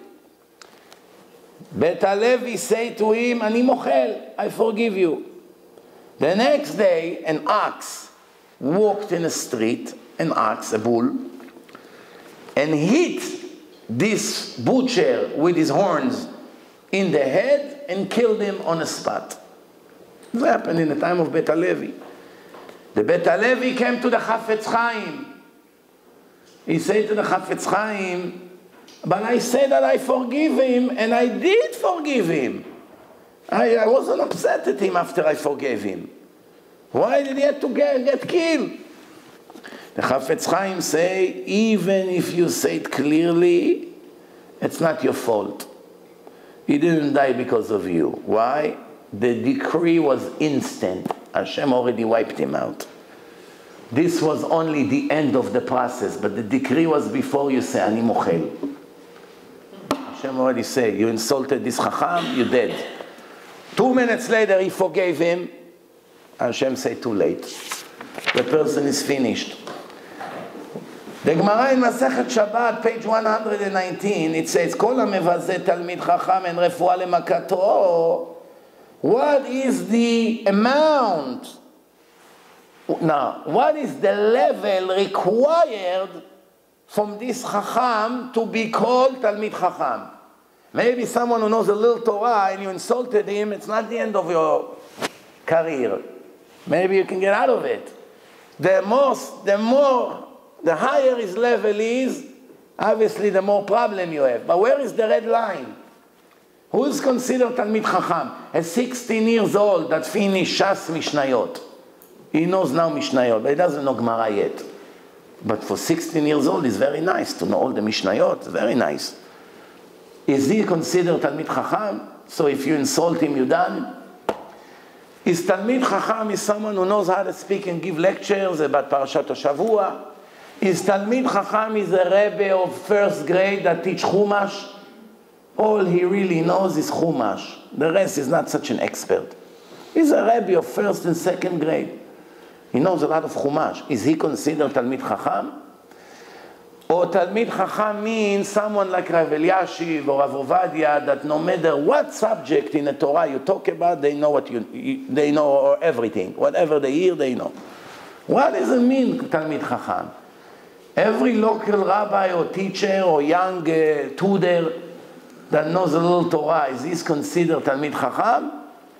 How do we know from what line, from now on, we go into the dangerous zone? How do we know? The answer is, Talmid Chacham Gadol, big scholar in Torah, זה ששואלים אותו בכל מקום דבר הלכה ויודע. It's a person that no matter anyone comes and asks him a question, Shabbat, Brachot, Nida, Chagim, Yom Tov, business, stealing, interest, any subject in Judaism, you come and you ask, he knows the answer. If that's the case, you don't even have 100 like this in the whole world today. That any subject, they know exactly everything by heart, without going and looking and searching and learning for 2-3 hours to know you don't have that many. So in that case, okay, Baruch Hashem, it's not such a big deal. All the other Chachamim, you can abuse them as much as you want. Of course not. Let's see. Here, when the Gemara say, "Amevazeh Talmid Chacham en refuah lemakato," it's speaking about Talmid Chacham that even if he knows Mikra only Chumash, only Mishnah, only Halacha, a Rebbe that teach kids in Cheder, if he knows Chumash good enough, is also Talmid Chacham. Do you understand what's going on here?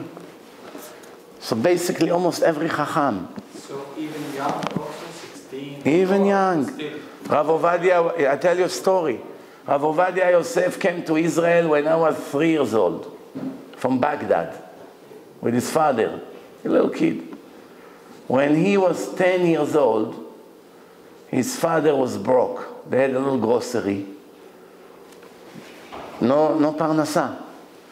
He had to go back to Baghdad for 6 months to make money. 6 months. Otherwise you're done. There's nothing to eat. The situation in Israel was horrible. How many years ago was that? Rav Ovadia passed away 93. That was 2 years ago. Today he should have been 95. 95 minus 10 was a story that I'm telling you right now was 85 years ago. 85 years ago. So Rav Ovadia was a 10 years old kid. He went with his father to Baghdad. His father needed to put him in Talmud Torah. The situation in Baghdad 85 years ago went down tremendously. 100 years ago, 110 years ago, when the Ben Ish Chai was there was a lot of Chachamim, lots of Chachamim.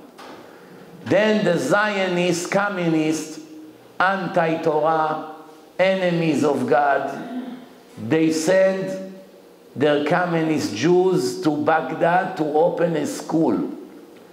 What school? Alliance. Boys and girls together. What they call in Israel, Mamlachti Dati. Mamlachti Dati. Boys and girls together, teach Hebrew, teach grammar, teach math, public school. Many of the Iraqis, naive people, started to send their kids into their school because they had a lot of money. The Sochnut, they had a lot of money. It was cheaper than Talmud Torah. That's how they got all the good kids from Talmud Torah to go to their school. Today, 7 generations later, from all the Sfaradim in the world, the Iraqis are the most anti-religious. Most of them hate religion. They don't want to even hear religion. Why? Because they already disconnected 6, 7 generations from Hashem. Then you have some Persians also like that. Because right after Iraq, they opened in Iran also, school like this. Everywhere they went and took the children from Talmud Torah into public school, there was a holocaust for the community, spiritual holocaust. But in Syria, you don't have this. All the Syrian Jews, until now they're religious there, the few that left there. They didn't have hate for Torah or public school or things like this. You didn't have it. Egypt, same thing. They didn't get there. Places that they got there, they destroyed the religion. Not to talk what they did in Israel. When the Yemenites came, they cut their peot, they destroyed the religion everywhere, they made kibbutzim. They did everything they can to do to the Jews what Antiochus and his friend did not succeed. And believe it or not, they did succeed. They did succeed. They made a horrible damage. Until today, 70, 80, 90 years later, we're still fighting to try to save some of the damages that they made. That's what we're trying to do. The damage that they made, it may take 1,000 years to fix. And some of it cannot be fixed. Many of the Jewish soul, that's it, they got destroyed because of them. So, Rav Ovadia went now to Baghdad 85 years ago. He was 10 years old. His father did not have Talmud Torah, one normal Talmud Torah to put him in Baghdad, 15, 20 years after the Ben Ish Chai. There was already no Talmud Torah for kids. So what did he do? There was one shul where all the old people come to learn and to pray. They have a shiur, there's a rabbi over there, 70, 80 years old rabbi. He teach them Gemara. Every day they learn Gemara. And Rav Ovadia is 10 years old. He said, well, where would I put him? I have to put him with the old people to learn Torah. Cannot put him in an alliance. So the little kid Ovadia, that was in Eretz Israel 7 years, he came now and he's learning with the guys, which they're all 70 years old and older. As the rabbi was explaining the Tosfot in the Gemara, the rabbi that learned 60 years Torah, it's not a little kid. Little Ovadia say, Mechila, Kvod Harav, that's not the pshat in the Tosfot. That's not what the Tosfot meant. So he said to him, excuse me, who do you think you are, you little puppet? You'd come to learn with the old people and you open your mouth? Chatzuf! Chutzpah! So one of the people over there was a nice man. Listen to this story. He said to him, Rabbi, don't be upset. He's only a little kid. I'm curious. Let him say what he wants. Let's hear what he means. What does he mean? So the rabbi said, okay, no, what do you think? He started to explain to them the Tosfot. The old people did not talk that day after that. They couldn't believe it. 10 years old, such a genius. Smart like 7 years old he was. Right away, they took him to the Av Bet Din of Baghdad, Rabbi Salman Hugi Abudi. He was a very big Chacham. There were a few Chachamim back then, Rabbi Dangur. I had the zchut, I don't know, maybe I am a Gilgul, something to do with Rabbi Dangur. He was the Av Bet Din of Baghdad also. So maybe 15 years ago, I met his grandson, Roni Dangur, was a locksmith here in Manhattan, not religious, far away. I have the zchut, I made him Baal Tshuva. Now, his other cousin in Los Angeles organized my Los Angeles trip. So I said to him, I don't know what my tikkun with your grandfather, the tzaddik, that I had to go and make all his grandsons religious. You understand how it goes? So Rav Ovadia, they took him to the Av Bet Din. There was an old Av Bet Din. Later he came to Eretz Israel. He was in a Bet Din Agadol in Yerushalayim. And he became his chevruta. 10 years old, learning with 70 years old Av Bet Din. I want you to show me one Av Bet Din today in the world that is 70 years old that will agree to learn 1 or 2 hours a day with a little kid. 10 years old, chevruta. Show me one. If you will find one, a minute later, Mashiach would come. This is the way we are. I'm going to learn with 10 years old. You want to embarrass me? Everyone would say that I'm nothing. I'm learning with a little kid. He loved him like his own grandson. This is it. 10 years old. I was able to teach already. You know, in Rav Ovadia, they lived in one room. It wasn't like today. 2 kids and a dog, 20 bedrooms in a house. So the 2 kids are fighting which room tomorrow we're going to sleep in. He's debating, the blue, the purple. He's looking around, which room will I sleep? I'm tired of this room, let me move to this room. Back then, 11, 12, 13 kids, father and mother and the grandmother, all in one tiny room. Not like this big shul. Cut it, maybe 5 pieces from this, that's the house. 5 pieces, maybe from here to the bima. That's it. All of them in one room. There was no rooms like today, jacuzzi here, jacuzzi there, over there. The closet, some people in their bedrooms, their closet, bigger than a bed, the whole room that they lived in. Looks like a suit store. I one time went to put mezuzot in a house in Riverdale with an assistant. From morning to night we speak mezuzot, we didn't finish. It became dark already. Then when I came to the master bedroom, it was such a long closet. Look how wide this shul here from there to there. That's how wide the closet was of the woman. And since they didn't have the shelves yet, so all the shoes were on the floor like soldiers. Red, green, yellow, white, black, brown. All, mamash like a shoe store. 300 pairs of shoes. 1 per day for the whole year. Women has obsession to shoes. I don't know why. Maybe they know why. They love shoes. So when Rav Ovadia was learning, now they have to map the floor. How do you learn when you map the floor? He put a chair in the middle of the room. He stand on a chair and we're learning Gemara while they're mapping the floor because there's no other room to go to. Do you understand? When people, this is the life they had. Just before we finished,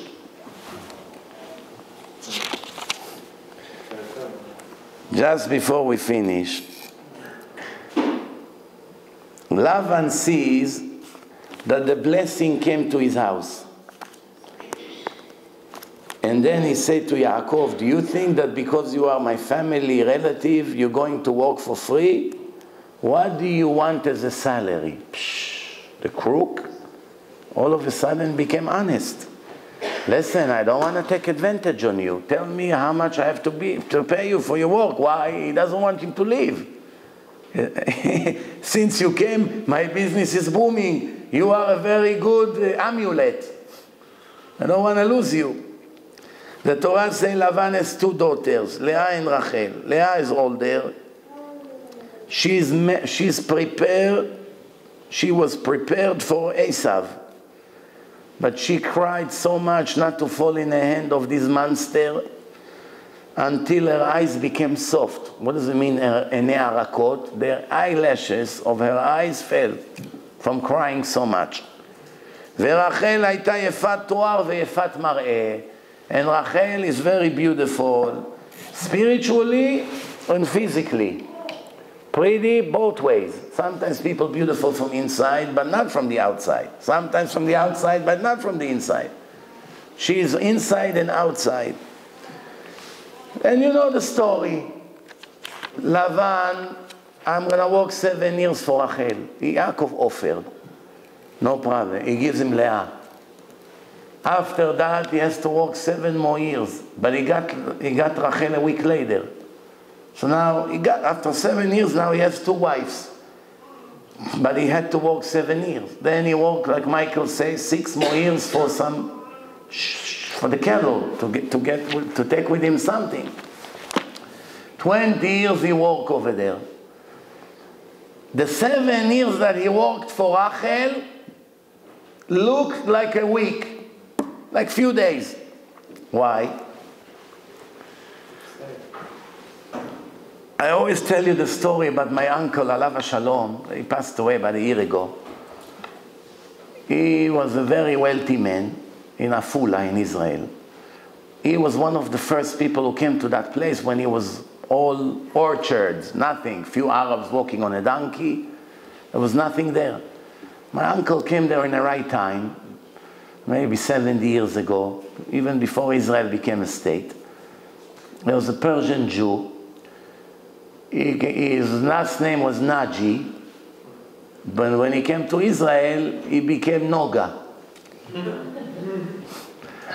After, he was very, very humble person. If you want to learn humility, he was the right person to learn humility. No matter when, all the stages of his life, he never in his life once felt that it's something special. No matter how millions he had, and another business, and another store, and everyone respected him, he was sitting on the floor playing backgammon with the kids. Never in his life, poor, rich, he always dressed simple. He had a simple car. His house, private house, was very, very down to earth. His nature was very humble. So, he used to have a big, very successful pizza shop. Very successful pizza shop. People from all over the world come to eat by them. Basketball teams, NBA teams, all kinds of things. Right away they take him over there because they have one-of-a-kind pizza until today. So one time, when I was a kid, it was the summer vacation. I used to go there, eating pizza and help them in a shop. My cousins were working there. So then one time when my parents came, I asked my father, why Uncle Avram worked with the Arabs and cleaned the trays. He has a special thing. He takes the dough out and he put oil and he make the dough. Mustafa here, Muhammad is here, and the rich Uncle Avram with the apron walk like Mustafa. So as a kid I asked my father, why he walk like an Arab if he's so rich? So my father said, you know what the difference between him and Mustafa?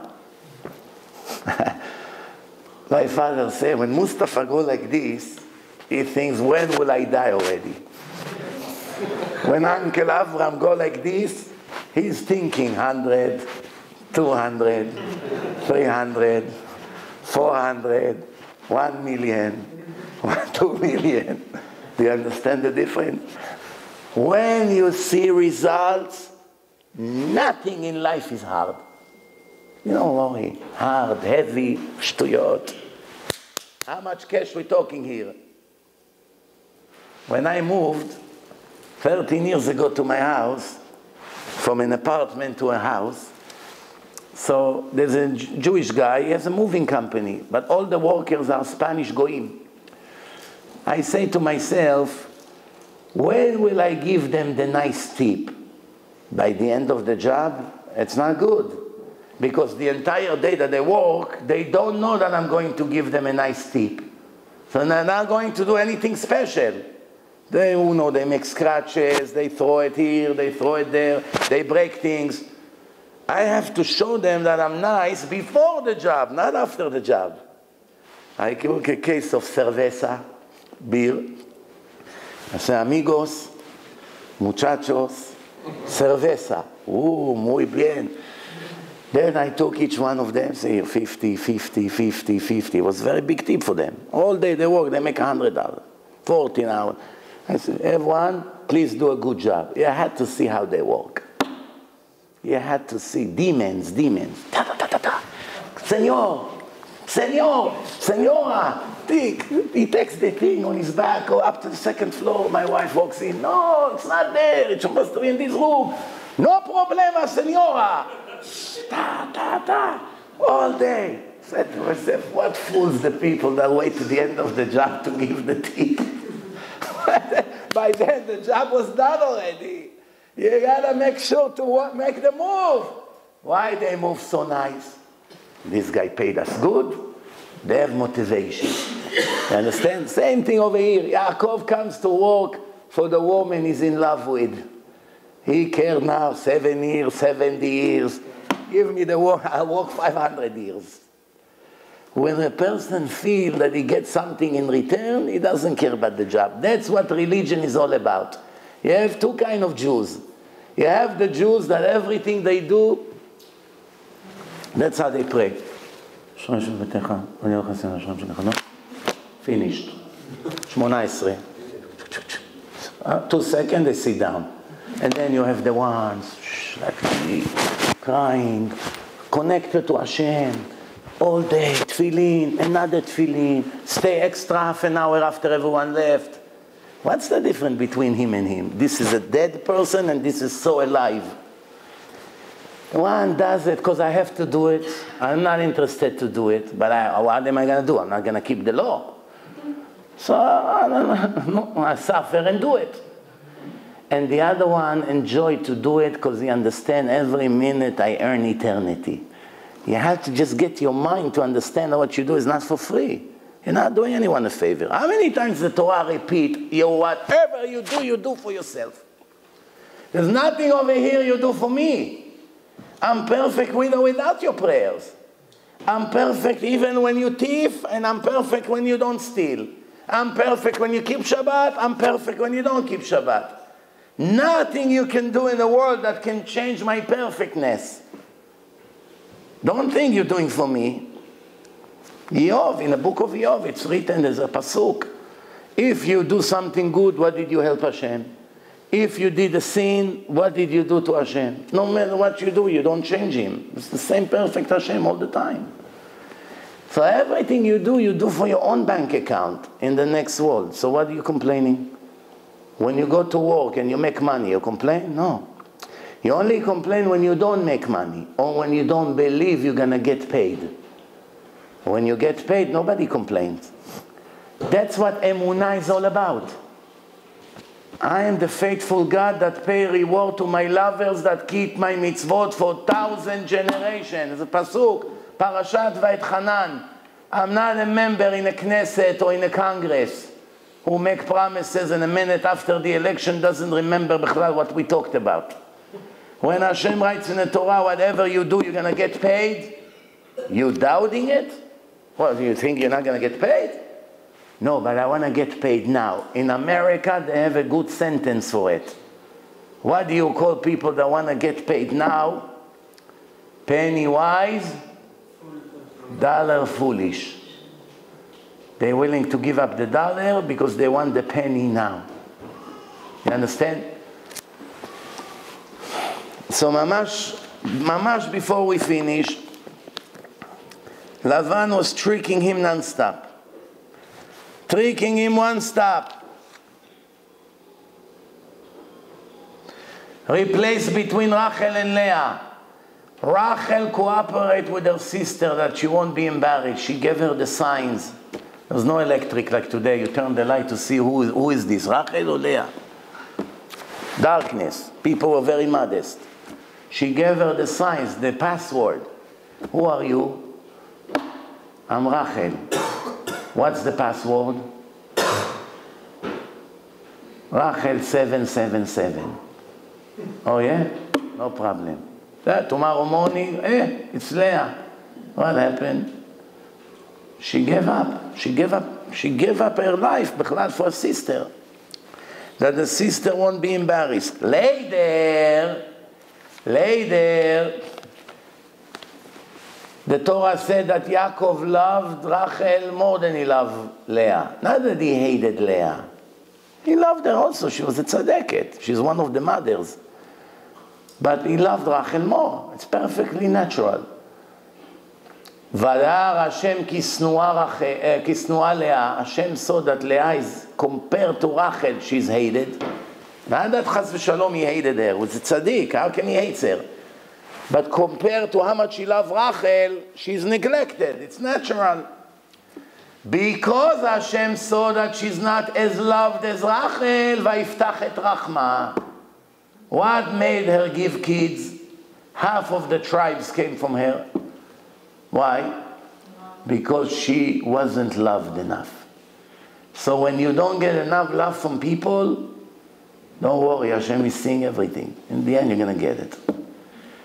When people love you and give you attention and gifts, it comes from what Hashem was supposed to give you. Who do you prefer to get, from people or from Hashem?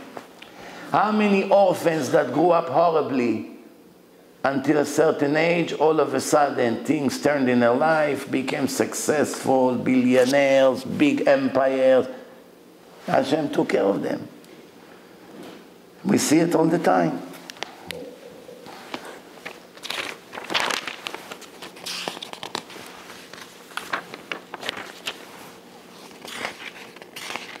Every time we have a problem, we cry that in the merit of our mother Rachel, Hashem will cancel the decree. Why? Measure for measure. She didn't care about herself. She gave up everything not to embarrass someone else. It makes Hashem owe us. It doesn't owe us anything, of course, but hypothetically speaking, don't ever forget what our mother was willing to do and gave up her own comfort. She gave up everything. For this merit, constantly we get help until this day. Now, Yaakov needs to retire.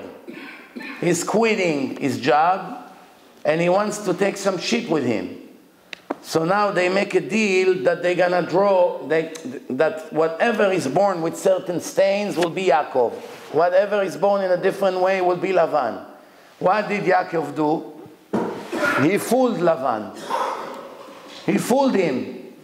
When the sheep comes to drink, they also have relation. When you mix boys and girls in one place, the problem begins. When you take the male sheep and the female and you put them together by the water, the problem begins. Babies comes to the world, but something very interesting here. Yaakov is drawing on a stick. So when they become connected, the male and the female, they look at those sticks, and what they see, that's what's born. The Gemara says Rabbi Yochanan was a very handsome man. He didn't have a beard. He looked like a woman. He was very pretty. One day he went to swim in a lake, And the head of the gangster was walking by, Shimon ben Lakish, his name was. Gangster. He walks on it like this. Saw a beautiful woman in a lake. Right away he jumped. He swam all the way there. And then he said, oh, it's a man. So I know why you came all the way here. You came all the way here because you thought I'm a woman. Don't worry, my sister is a lot prettier than me. If you become religious, I'll make you my brother-in-law. Come to the yeshiva and start learn Torah with me. He gave him motivation. Mitoch shelo lishma ba lishma. He came to the yeshiva for a pretty girl. He got the pretty girl and became a legend. The biggest Baal Tshuva ever. From the head of the mafia, the head of the rabbis. And nobody else Rabbi Yochanan was able to learn with. Only with him. Because he was so sharp. Everything Rabbi Yochanan say, 20 attacks. So Rabbi Yochanan constantly was enjoying the learning. Once Rabbi Shimon ben Lakish passed away, Rabbi Yochanan, everyone they brought him, any rabbi, you write rabbi, you write. So I didn't bring you to learn with me to tell me I'm right. Your job is to tell me that I'm not right. That's the learning. Not everything you write. What happened? 10 of his sons died. He stayed perfectly normal. When his chevruta died, he became ill mentally. Couldn't learn, he couldn't live. That's it. So, what happened? All the rabbis gathered together and they read Tehillim all day and night for him to die. Begging Hashem, please take him from this world because he's suffering. He doesn't have chevruta. Or chevruta or mituta. That's where it comes from. Either I have chevruta to learn with or I get death. There's no in between. So why do I tell you this story? Rabbi Yochanan, Rish Lakish, was the head of the gangster. A person that is was the head of the gangsters, learning with Rabbi Yochanan, even though they started with such a gap between them. Rabbi Yochanan was so handsome that he was sitting by the gate of the mikveh. When the women come in the night of their mikveh, so when they come out of the water, it wasn't like today, $5 million mikveh here. You know, it was a hole in the ground with some snakes and sand and a little bit, a lamp like this and a blanket that you come like this. No, what can you do? So when the women come out of the mikveh, they didn't go into their Lexus.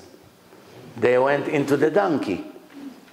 You know, on a donkey, she has to go home with a blanket like this to find a way in the forest with the coyotes out there. Think how life was. The women today, chandelier, Italian marble, warm towels, perfumes and creams everywhere. Hello, senora. Hello, madame. Mikveh, rabbi, primitive. The Hilton Hotel, the swimming pool. All the things that the children live over there, inside the water. All the oil that all the guidos put on their muscles before they go into the water become a chicken soup. All the sweat of the people, not to talk about other things over there. Psh, Rachel is swimming. Not disgusting. Mikveh, 100% clean. Nobody leaves anything over there. 100% clean. Plus they have fluorides in case there's some germs. It's primitive. Look how the Satan works. In the Hilton Hotel, take the water and go check it in a lab, see what's inside. You will never go to a pool once in your life after that. Once in your life. Check the water of the mikveh. If it didn't have chloride, you can drink it. That's how clean it is. But the Satan already does his job. So they ask Rabbi Yochanan, why are you sitting by the mikveh? Sitting and learning Torah by the mikveh. What, you're sitting here to watch the women come to the mikveh? He said, no. When the women come out of the mikveh, it's very important what image they will see first. If they see somebody ugly, they will have ugly kids. If they'll see somebody pretty handsome, that's going to make their kids look better. Since I'm so handsome, I'm sitting by the mikveh. As soon as the woman comes, good evening, Rabbi. They see my beauty. They go home to their husband. They have pretty... So they told him, you're not afraid of Ain Hara? Everyone looks at your beauty here all day, hundreds of women all week. What a handsome man, Ain Hara, Ain Hara. Eventually Ain Hara kills. He said, no, I'm from the children of Yosef. The tribe of Yosef, Ain Hara doesn't touch him. He got a special blessing from Yaakov. That's the story. Yaakov already taught us 1300 years before Rabbi Yochanan, whatever you see before you become intimate affect the quality of the baby. They even say there was a case of white couples, husband and wife, both are white, gave birth to a black baby. What does the husband supposed to think when he has a black baby? Comes to visit his wife, blonde, blue eyes. O.J. Simpson is waiting in a crib.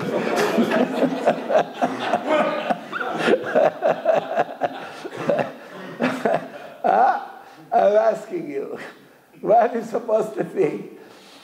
The answer is, you're cheating. Divorce. You're not coming home. Moshe, you crazy? I'm from Beth Yaakov. First DNA. They did DNA, and the baby was belonged to them. It's a very rare case. How can it be our baby? We both white. We don't have black DNA. Imagine two black people, they have a blonde baby. Unheard of. Or the other way around. Two Chinese have a Scandinavian baby. Right? Two blondes Germans, Chinese Bruce Lee, their son. This doesn't make sense. But when you do DNA, DNA does not lie. Apparently, guess what? In the bedroom, there was a picture of a black baseball or football player that all day and every night, whenever she was looking at the wall, she saw his face. That's affecting the image of the baby. And this is, we learned from this parasha. What do you think the Torah is telling you this story? How many laws you learn from here? One, watch your eyes, what you see. Second, spiritual thing overcome physical laws. Spirituality affects the physical laws of nature. You can die from thoughts. You can get a heart attack. It makes the heart stop to work. How? You didn't press the heart. You didn't stick a knife in the heart. You didn't choke the person. How the heart stop? How he get a panic attack? How he begins to vibrate? How he has all these things? It's all in the mind. All spiritual. Spirituality, it's like in a car. You have a car, you have an engine, you have transmission, you have wheels, you have shocks, you have struts. All these physical things are all working or not working based on how the computer functions. If the computer messes up in a car, it's a small computer. You restart the computer, they do a special reset, the transmission begins to work. The computer doesn't work, the transmission gets stuck, makes noises. You think the transmission broke. It's nothing to do with the transmission, it's brand new. Something in the programming of the computer affects the entire car. Computer. The mind of a person is a computer. The soul is in a mind, in a brain.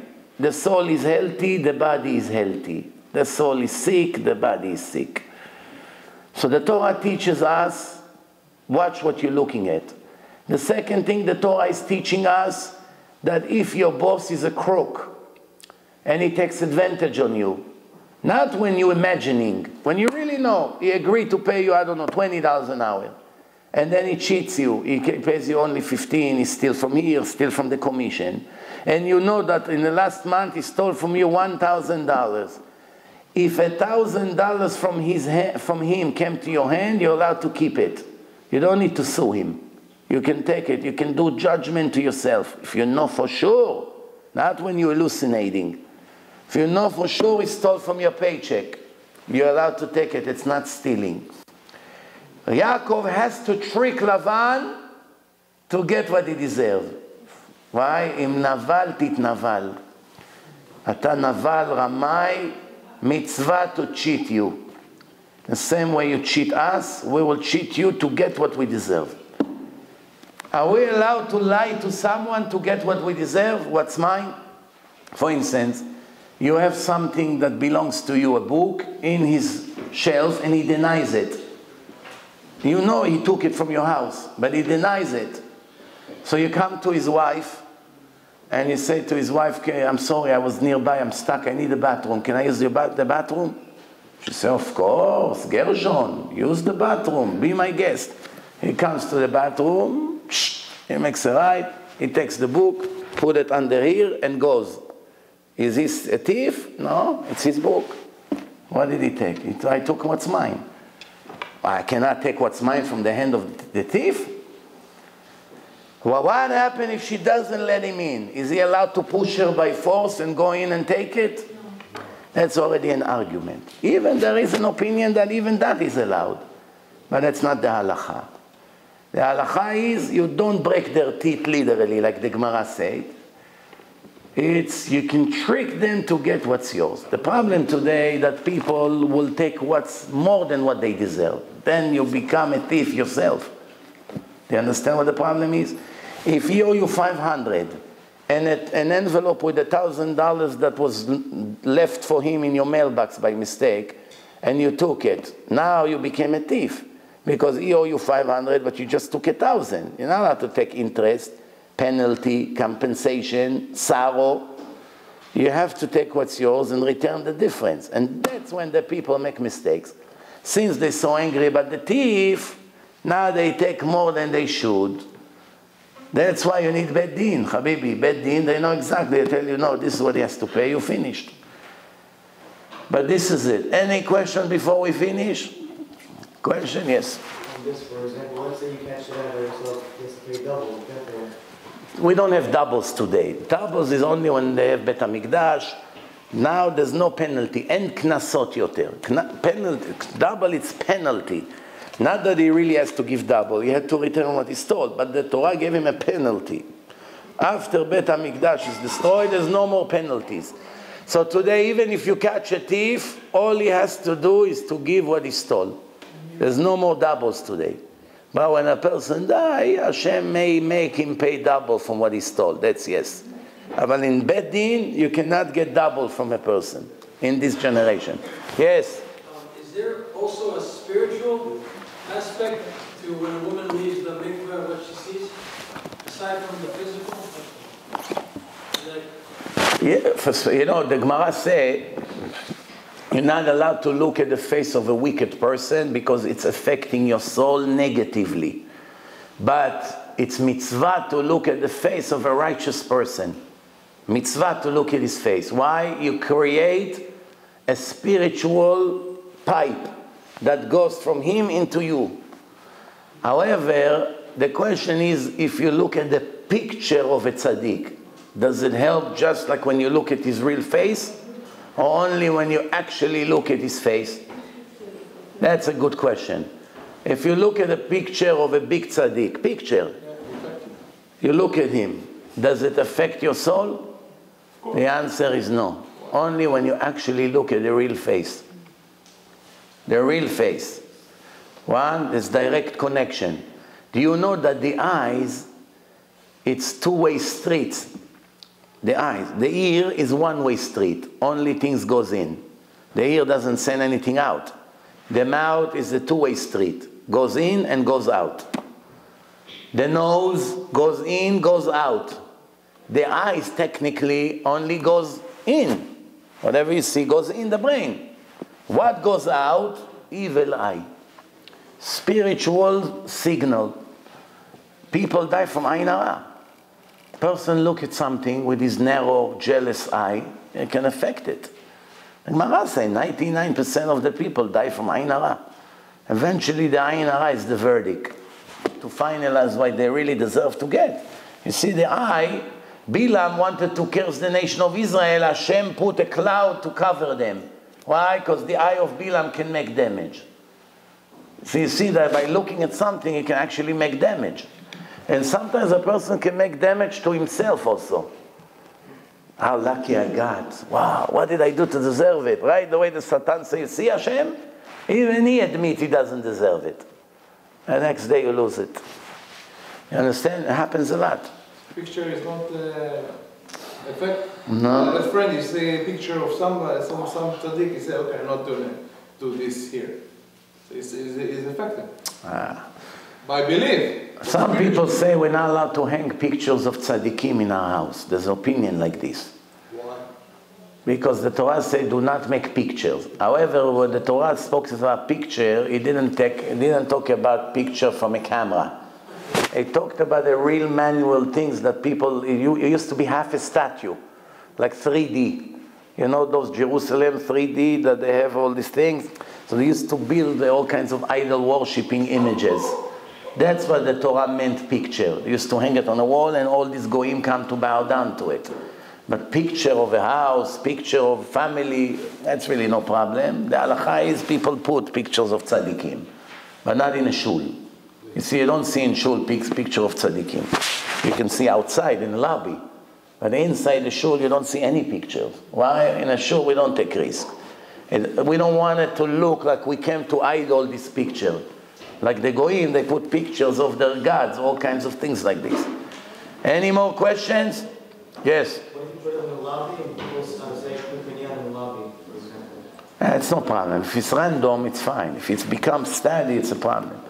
If it's once in a while they pray there, it's no problem. Yes? I wanted to clarify you said that when you look at a picture, it doesn't have an effect on your soul. But the story related with the two white couples that had adopted baby. I cannot hear you because they have a meeting over here. Sorry. Yeah. The story related about the two couples that were white that gave birth to a black baby. Yes. Was that a true story? Because It's a true story, to the best of my knowledge. He was looking at that picture that was black. No, looking at the picture, what you see, all images what you see affects you.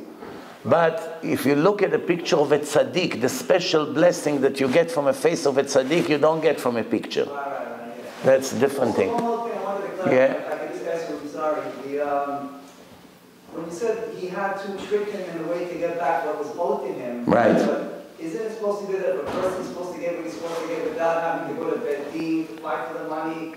Theoretically, if it was supposed to come to him without doing a trickery to get it back from him, he should. Right. Hashem wants it to have it on hand without having to do that. But you're allowed to do ishtadlut. Your question is, you know what? With your question, you're going into a dangerous area. Why? I'll tell you why. Because this question has no end. You can say, why you go to work? Aren't you supposed to get what you're supposed to get from Rosh Hashanah? So why are you going to work? Why are you begging people to send you the check? Why are you going to collect rent from your tenant? Why are you doing this? Why are you doing that? Why are you trying to cut on your expenses? Leave! Trust, Hashem will pay everything, don't worry. It's not so simple. Hashem wants us to do ishtadlut. If you're in 100% trust in Hashem, then you're right. Even Yaakov Avinu had problem with his emunah. The Ramban say about Sarah, about Avraham, about Yaakov. They got some criticism. Yeah. Chazal asked the question, why Yaakov was afraid? Hashem already promised him that he's protected and will get everything. And he still was worried. So the Gemara say he was worried that he will make a sin and lose the blessing. Because all the blessings of Hashem are conditional. That you're not going to make a sin and lose it. But on the other hand, we have a rule, whatever Hashem promised good must come. What He promised bad is conditional. If you do tshuva, it will get cancelled. Bad prophecy doesn't have to happen. Good prophecy must happen. This is true. Why Yaakov Avinu, when he was coming back, was still asking Hashem if his promises to get him the land going to come through. He still was checking, and the explanation for that was giving is he was checking if he didn't do anything wrong, and the decree of giving him something good the land will be still good for his life. Yeah. He was still checking. Checking, no. So even if it was the Gemara said the answer. Yaakov was afraid that maybe he made one sin that would cause him to lose all the blessings that Hashem gave him. But it never happened. It never happened in the end. He got the blessing. No, not in the end. Halacha. No, halacha, we're talking about prophecies. Prophecy. What we're saying is, if something good was promised, prophecy, not promise. Prophecy and promise is two different things. Prophet come and say good prophecy must happen. He gives a date. Must happen. If he gives a bad prophecy and it didn't happen, it doesn't mean he's a false prophet. It wasn't no, you don't understand. There are two different kinds of prophecy. There's personal prophecy and prophecy for the world. Do you know how many thousands of prophets we had? Nobody knows who they are. We only know 48 prophets. Why? And 7 women. And 7 women. Why? Because they have the most significance for the Jewish nation. Because this prophecy was for the time to come, for the world. Personal prophecy that's not for the generation, it's not even considered prophecy. But if the prophecy good is prophecy, if it happens, good prophecy must happen. Rega, one second. Huh? Yeah. Yes. If the Jew gives the law to another Jew, yes, are you at least entitled for the inflation rate? I told him yes, but he wanted to hear it from you. You give him a loan before the inflation? You're saying, when you return it to me in 3 years, which is inflation, 3% a year or 2% a year. Not allowed to charge. Not allowed to check. You lose the value of your money. It can be also a dollar shekel. You give him when the dollar was 4 shekel. Then he gives you 10 years later when the dollar went down to 3 shekel. You lose the money and Hashem pays you back the money. That's the trust in Hashem. You don't charge him the depreciation. Louder, please. In Parashat it says clearly when Kiva was asked by a black king, and he and his wife, the queen, were black, and they had a white child. And Kiva told them that what the color of the walls are white. He said, yes, that's why you're affected. So you have a clear source. Oh, here you go. Yalkut Shimoni? In Yalkut Shimoni you said? Parashat Naso, very beautiful. Okay, here you go. So you have a source. Yalkut Shimoni was written 1800 years ago. That what you see affect the nature of the baby. And it's in the Gemara. The Gemara, it's written that Rabbi Yochanan said for the women to look at him. That's also a very good source. Yeah. You said in the beginning of the speech that about you don't bring a dead body into Israel. According to the Kabbalah, to the Zohar, you don't bring dead bodies into Israel. So I want to specify, when Yaakov passed away and they brought his dead body into Israel. Halacha, it's allowed. Halacha, it's allowed. Plus, Yaakov is before Matan Torah. It's a different story. Plus, the body of the tzaddikim doesn't have impurity like the body of ordinary people. Yes. Somebody else wanted to ask? Anyone? We'll see you next Tuesday. Be'ezrat Hashem. Baruch Adonai le'olam. Amen ve'amen.